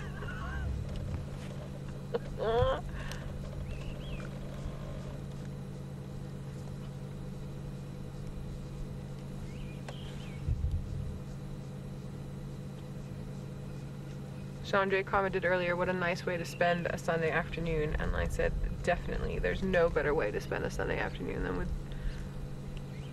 the entertainment that we're having now.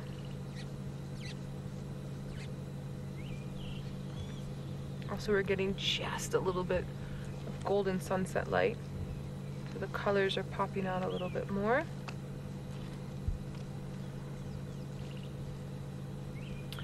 And Gendre, if you wouldn't mind, directly in front of us we have two of the adult females and one of the youngsters from the middle litter who are busy grooming each other.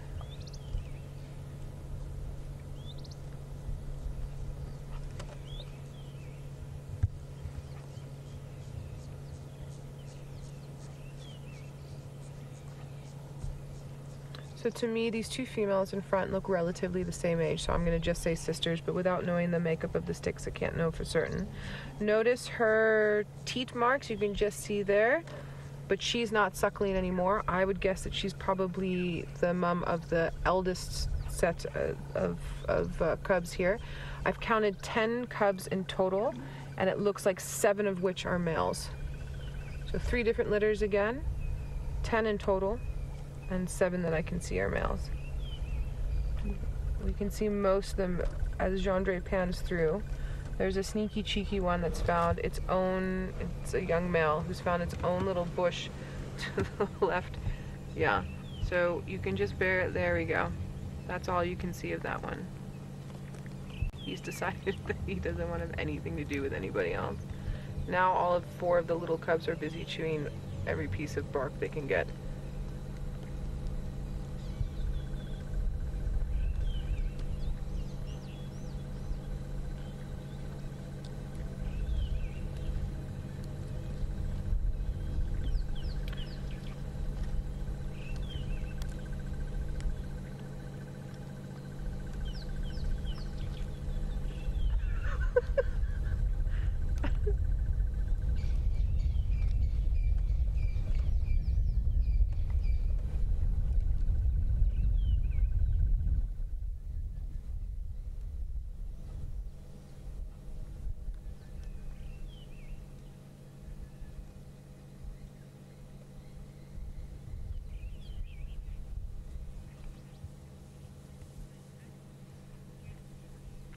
Jeff, you're wondering, do the big cats have taste buds like us? And this question is actually tickling my memory. I feel like we found out the answer to this maybe about 2 weeks ago, but for the life of me, I can't remember. I know they do have taste buds, but the amount of buds we did figure out. Does anyone remember what the amount of taste buds for a lion was? I want to say it's something like 160. I can't remember now. But yeah, they definitely have taste buds like we do.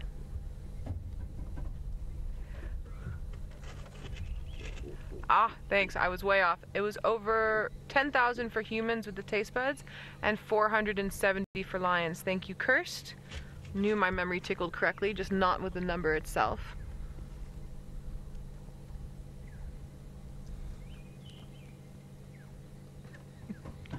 I concur on Gendre. I wish we could do a behind the scenes of our vehicle right now, because it's just 2 adults absolutely canning themselves at these lion cubs. I know you can hear me, but Andre's just doing it a little bit quieter in the back there. So if you go to the right a little bit, Gendre, the one that's sort of grabbing the other one's neck there, yes, they are playing, but that grab hold that it was doing there is actually how it will grab prey sometimes. So a lot of the play that they're doing will incorporate their muscles into the muscle memory that they need later in life to capture and kill the prey species they need to do that with. There we go. There's a good example again for food. And then some of it's just silly play.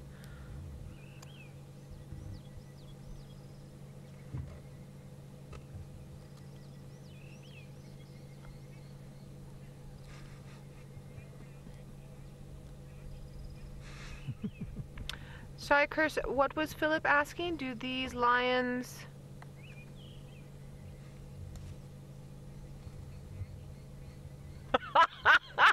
Philip, they didn't take down and kill the branch themselves. The branch was already sort of half dead and they're just massacring the bits. Ah, Philip, you have a good sense of humor. I'm enjoying that question right now. Alright, Taylor thinks her lions might roar, her 2 male lions, which is always fabulous. So we're gonna head back to her. Don't worry, Jeandre and I are not gonna go anywhere. We're gonna stay here and we'll be here when you get back from Taylor. Have a little listen.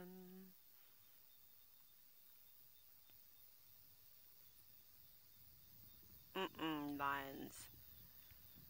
Don't be like that. I heard that these boys are notorious for playing the guides.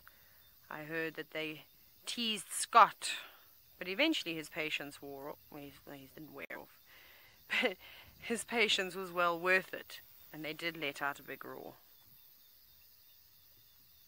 I reckon he's listening around him, so I don't know if there's somebody else that's contact calling. There were some lionesses and maybe another male lion. They were lying out in the open, but very, very far away. You couldn't, there we go, you couldn't really see it. There is another lion roaring.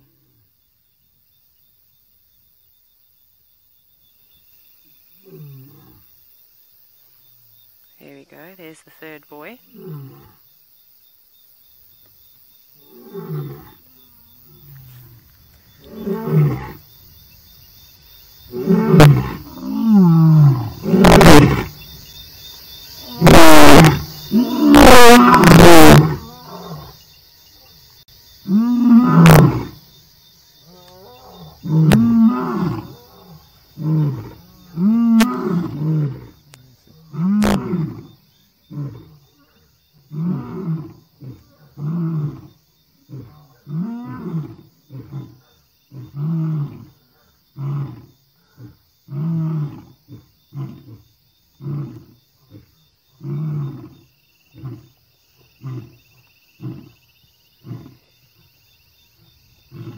I can't sit quietly anymore. That was amazing. That was 4 male lions all roaring. How incredible was that? I don't know if you feel the same way as me, but I cannot stop smiling. My cheeks are sore. This is so amazing. Woo! I just wish that they'd all roared at exactly the same time, but it seems as though the choir needs a bit of work. They obviously haven't been together for quite some time, and you know, it takes a couple of days of practice at band to get back into it. So I think that's exactly what needs to happen. But who knows? Maybe they all come together now, that they all know where each other, well, everybody's sitting in the same spot. No one's got to be moved yet. So hopefully they're just going to go greet each other, do another big roar for us all together, and then I'll be a happy girl and I can go to bed and go to sleep.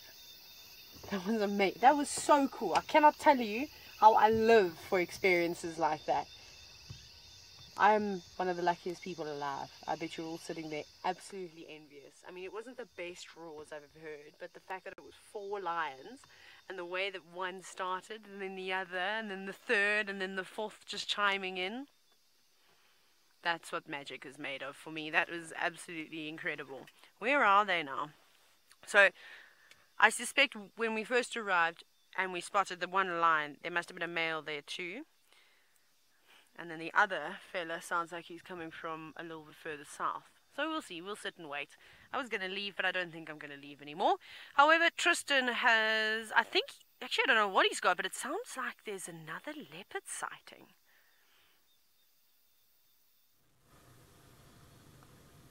No, Taylor, we're still sitting with Shadow and Cub. It must be all those cooking of roast potatoes that has got you a bit confused today.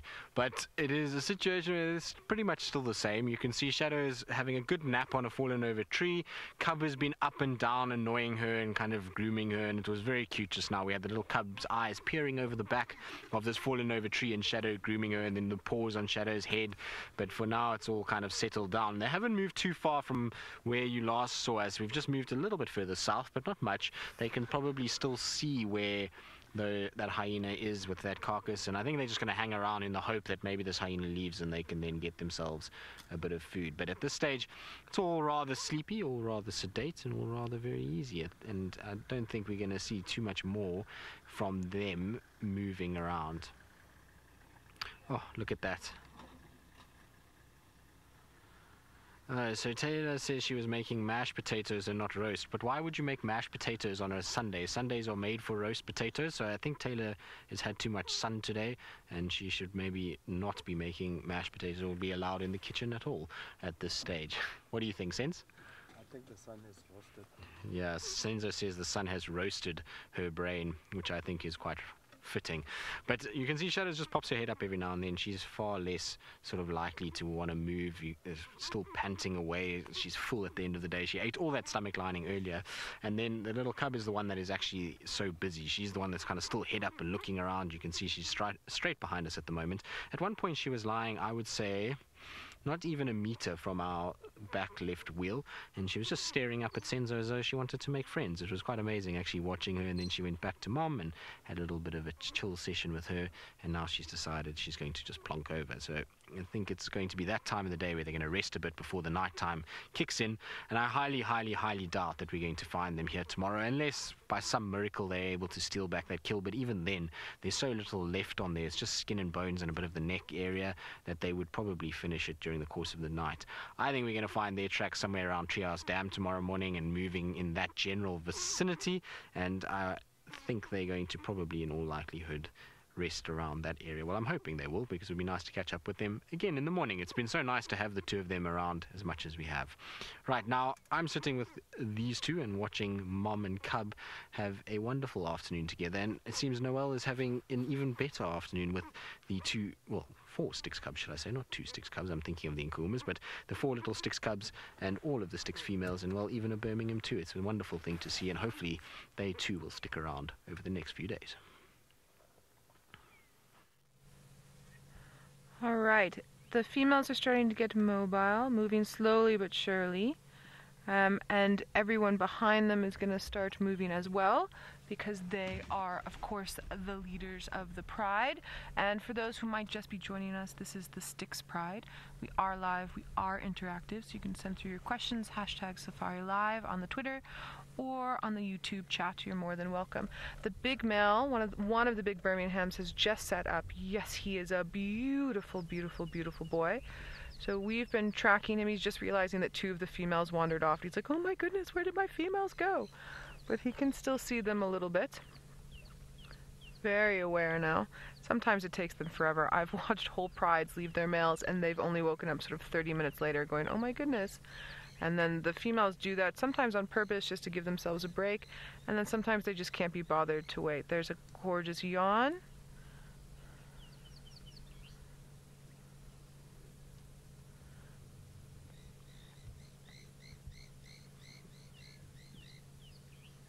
And here come the cubs to greet dad/uncle, depending. There's one just in front of him that's trying to figure out whether or not he can approach. Daryl, you're wondering how often dominant males will take over another pride. Depends on if the males that are in charge... Okay, let me put it this way. So you get dominant male, territorial males in an area, and you get dominant female prides in an area. If those dominant males go away, there's a vacuum for space for some other males to come in, and or a male. If those males that are dominant in that area are older and there's a younger coalition that wants to come through, they can take them out. And then the pride that's in that area will then become their pride. Sometimes it's a peaceful takeover, and sometimes the females aren't that happy. So remember, you get coalitions of males and you get prides of females. And then males will attach themselves sometimes to 1, sometimes to 2, sometimes to 3 different prides. It depends, especially if they have within their territory more than 1 pride. They are definitely not always with those females. They have to mark territory, and even if they do have 1 pride, they have to mark territory and move off. So they're not always always with, oh, the cubs are jumping on dad. They're not always with their females.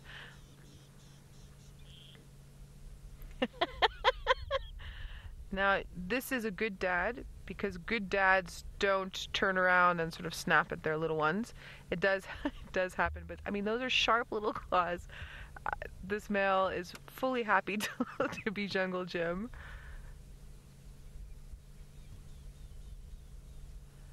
And it's interesting, while he was while he was sleeping, they didn't want to bother him much, but now that they can see he's awake, they're very, very interested in their dad/uncle.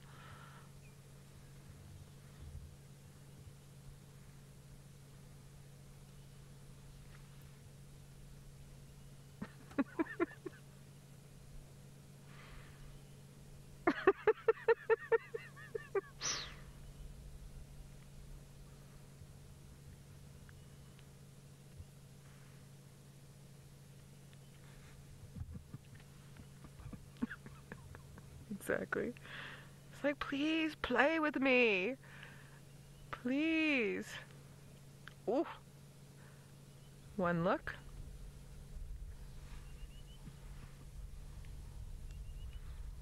Okay, all the adult females have gone. Oh, so that was too much. That was too much for Dad. That was a little bit too much for him. A little bit too much pain. Dad has not eaten. Dad/uncle has not eaten in a while. He's looking a little bit hungry. Most of the females as well looked hungry. So now that all the adult females have gone off and most of the older cubs, except for that one at the back, these little cubs are going to follow Dad through. And then they are going down towards the water's edge. Some of them are already drinking. Once this big male passes through, I'm going to just drive forward and we'll get a good visual. I just don't want to start up the vehicle now. I don't want to scare the youngsters.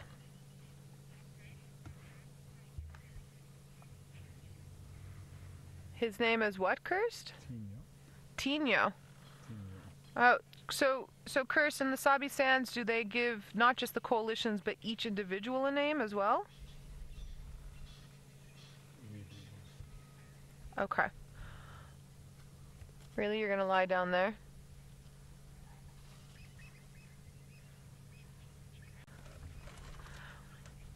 All right, let's head up to Taylor quick. She's got a nocturnal creature for us that might run away. So we'll go up to her and then I'll reposition and we'll get a nice shot for you of them drinking and of the cubs playing with Dad.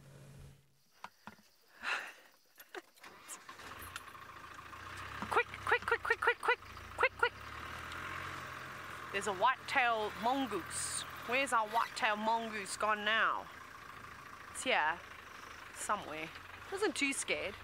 It was actually quite relaxed. But maybe now that I'm driving right up to it, it's probably not. There it is. Ah, it tried to trick us.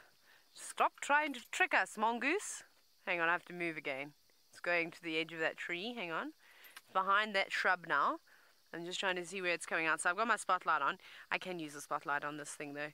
It doesn't mind it too much. It is just, they are just nervous creatures, full stop. Okay, let me go forward.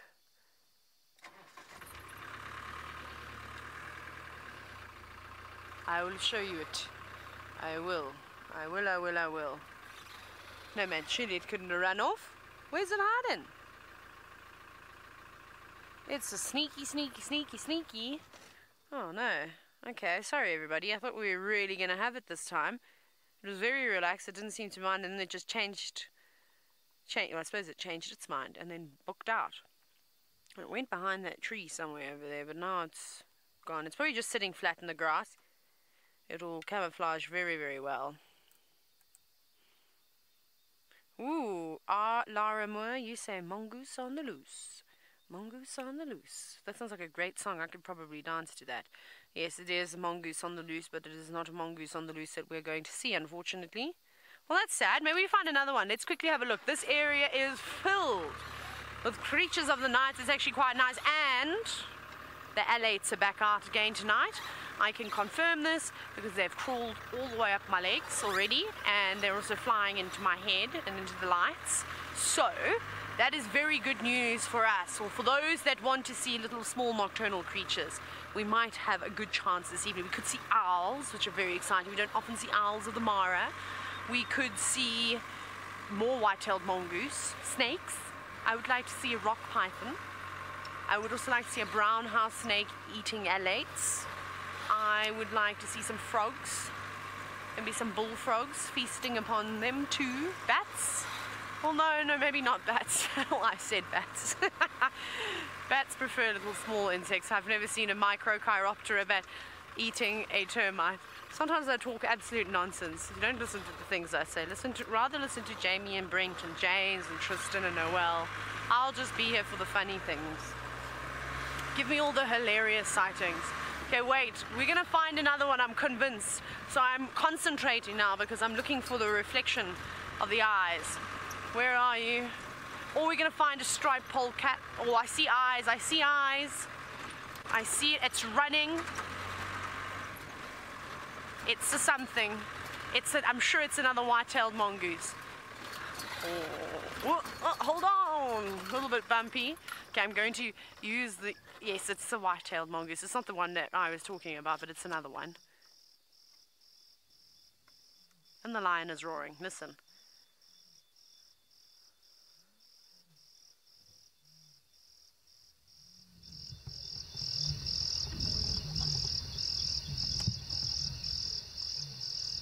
Yeah, it's using its anal glands. Did you see that? Not even acknowledging that the lion is roaring. How rude, because I think it's a beautiful call. Sorry, I'm jumping around the car trying to get the alates off my legs. Did you see how it actually deposited a little bit of something on a piece of grass, an anal secretion? And so very, very much like what a hyena would do, something similar to that. Which was quite cool, so it's obviously on a little territorial patrol. Very exciting. Let's see mating mongoose. I'm trying to follow it with the spotlight because it's just a little bit too far away for the infrared lights. I have a beetle in my shoe. How did a beetle get in my shoe? There's not even any room, barely for my feet. Now, James, you're wondering if there's any purpose to that whitetail. Perhaps it's to try and confuse predators and make them think that there's something like a skunk. I mean, it's got very similar markings, or maybe it's savage like a honey badger, again, got similar markings. I don't know if there's an exact function. It probably is. However, it's not a follow me sign. I think follow me signs are predominantly for sort of diurnal animals in terms of something like that, you know, that is obvious, and they're not diurnal animals. I don't know how well white sort of sticks out in the black of the night. You don't have an artificial light on it. I can't see that color. Well, I can't see it, so I can't actually comment on that. So I wonder if it's just maybe to try and confuse something and make it look as if it was a skunk of sorts, because we know that animals that do have sort of foul-smelling substances that they will either squirt out or secrete typically are black and white in color. So episomatic coloration, they're distasteful, perhaps. Right, we're going to keep bumbling. I think we're going to find plenty white-tailed mongoose this evening, which is very exciting. So I'm going to keep searching for them as well as owls. Noelle is still sitting with the very adorable lions. So the majority of the pride has come down for a drink. Dad/uncle, so we're just going to call him the male. What did you guys call him? Tino. One of the Birmingham boys is still up on the damn wall with the little ones. We actually came down in position the way we did because we want to get some really nice visuals for you face front of these females and the older sets of cubs. So we're just going to wait here and see what transpires. There's that reaffirming the social bond we chatted about earlier.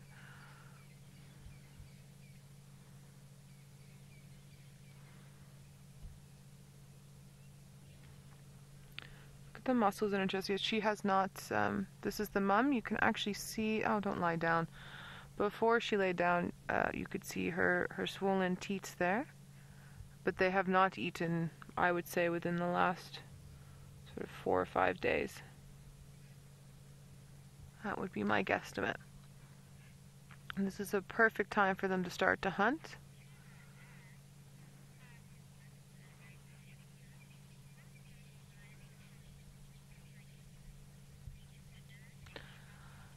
Tula Ann, it's good to hear your voice. I haven't heard you in a while.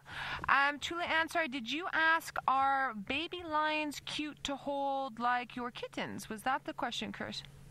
Claws like the I've got you. Yeah, they're just like your kitten's claws, exactly like that, and they're really sharp.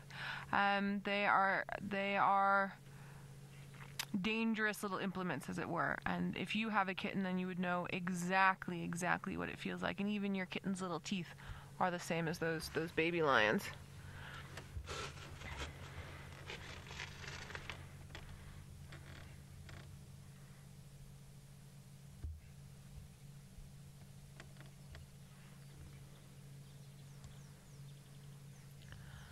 That one's coming in for a bath. It's bath time.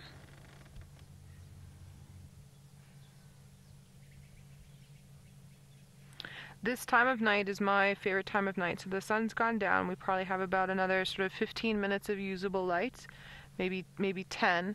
And it wasn't extremely warm by any means today, but this lion getting ready for the evening and for making their way around is one of my favorite evening rituals to watch. It never gets old to me. I am never disappointed.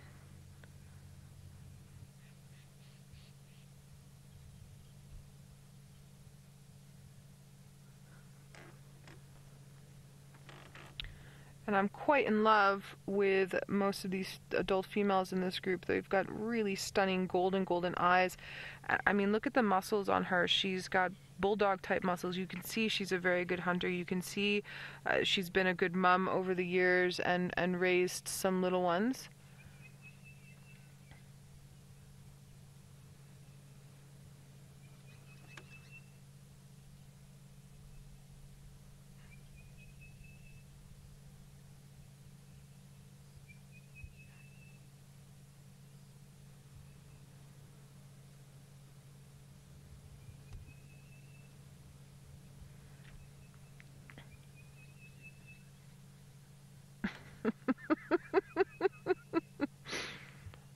That one still wants more bath time.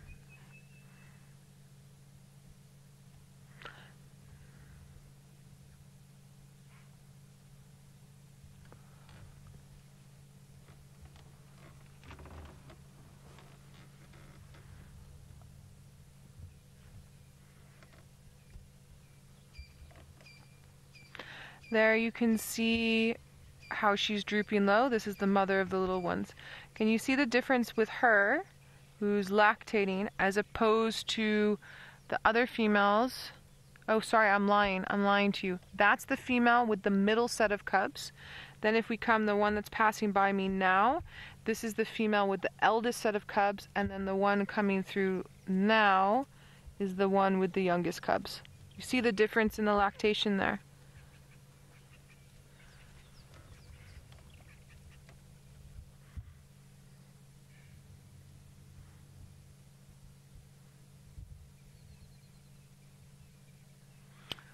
So the big male that I can see hasn't moved yet, and I'm wondering if he might stay behind with the little ones. I have seen that come.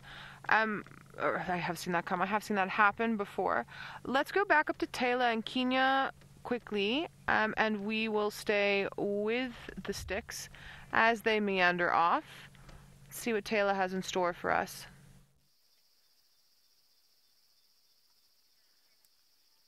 We've got a Janet, and it's after all the alates.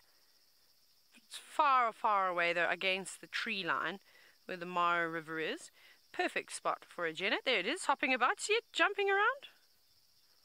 Oh my goodness, I wish my spotlight was stronger. What is it doing in there? I wonder if it's just chasing after and leaping into the air after the after all the alates. Is it going to come out again? Janet, please? I was very excited. I've never seen a Janet bounce around so much in my entire life. Very cool. Anyways, it's now gone into the tree line. We might find more. Let's look. Let's search. Let's be like Rihanna and search. Just joking. I hope that song is now stuck in all of your heads. Ha ha ha, I'm so evil. Okay, let's... And it's also not the lyrics, I know, don't worry, in case you think... Oh, hyena! Hi, hyena! Where are you running to? Shall we run with you? Well, I won't. I'm just going to drive the car very slowly next to the hyena as it walks. Now, I've also got my spotlight out. I'm using it tonight.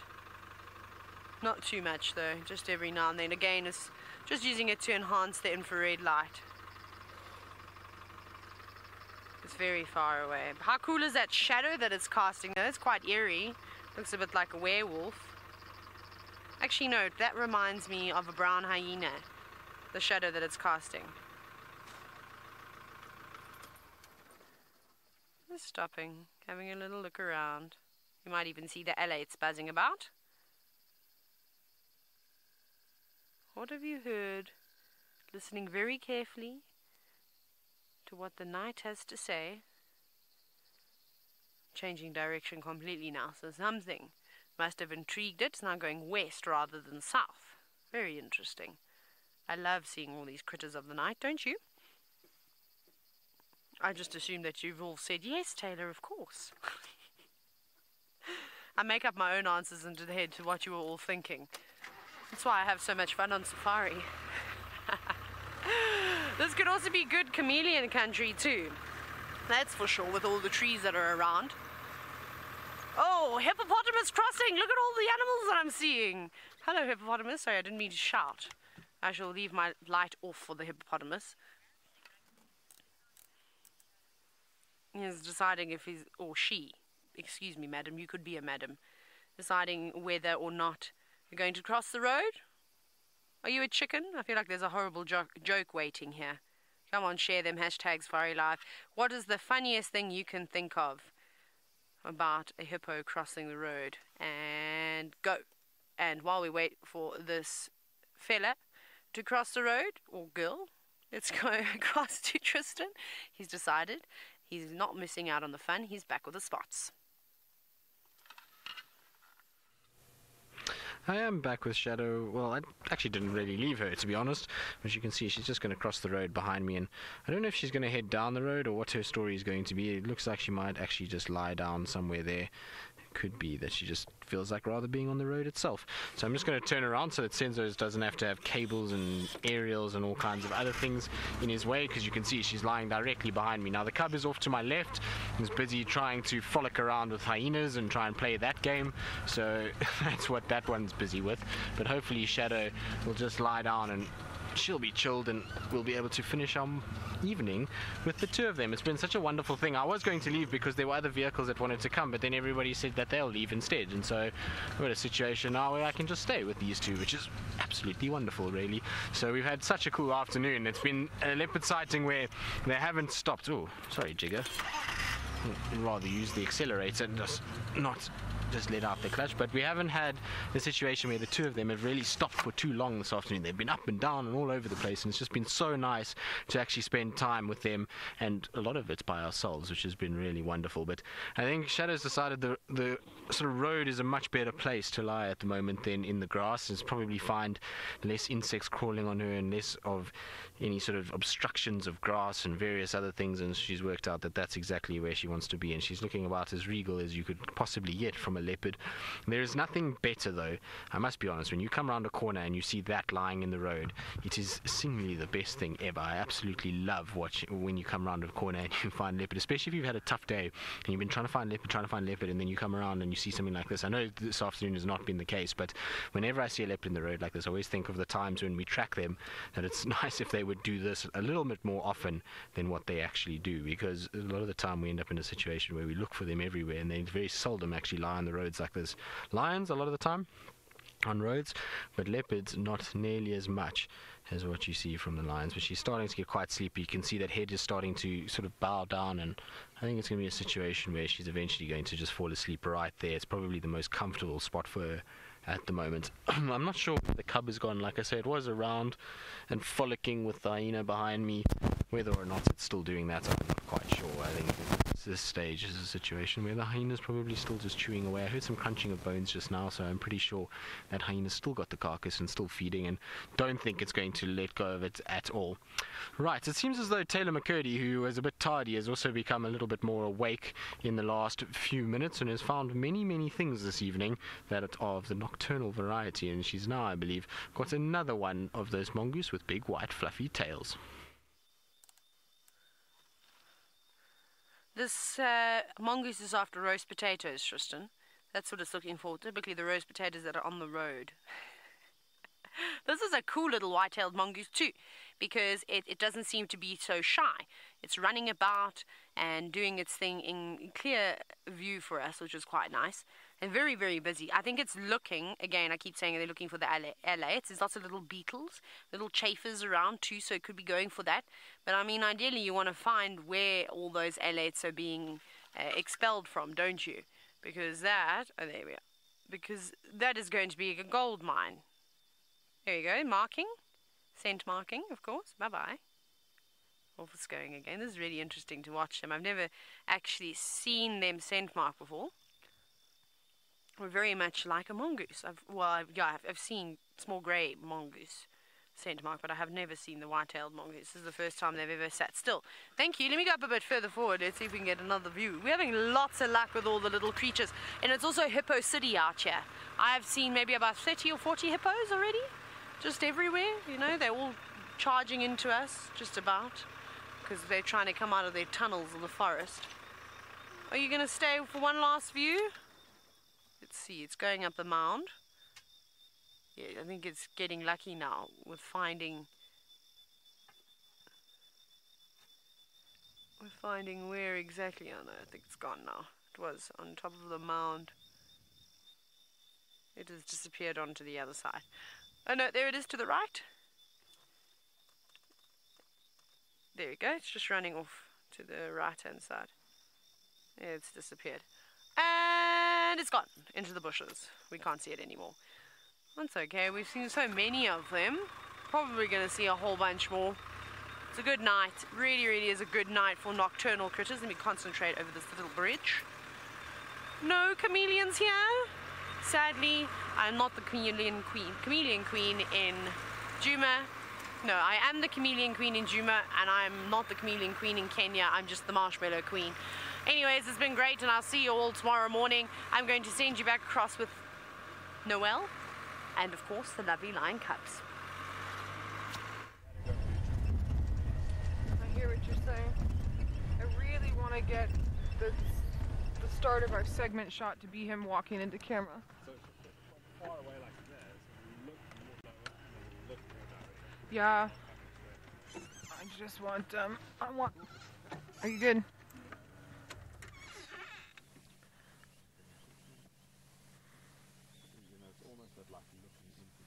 Yeah, that's exactly what I want. I mean, he's following them, and they walked right here, so he should turn and come straight at us. Now, unfortunately, Noel's had a few gremlins, and so you're back with us as we make our way back home. We've just left Shadow right now. One of the other vehicles that was there, the way she was lying, he has some photographic guests, and so we let him have our position because we had such a nice sort of spot there. So left that for them to enjoy and for them to kind of enjoy their evening. And they only just got going now. Apparently they arrived a bit late, so I'm sure they're going to have a wonderful evening with so much around. I believe the Nkuhuma Pride was seen on Buffalo's Hook this afternoon as well, which is quite nice.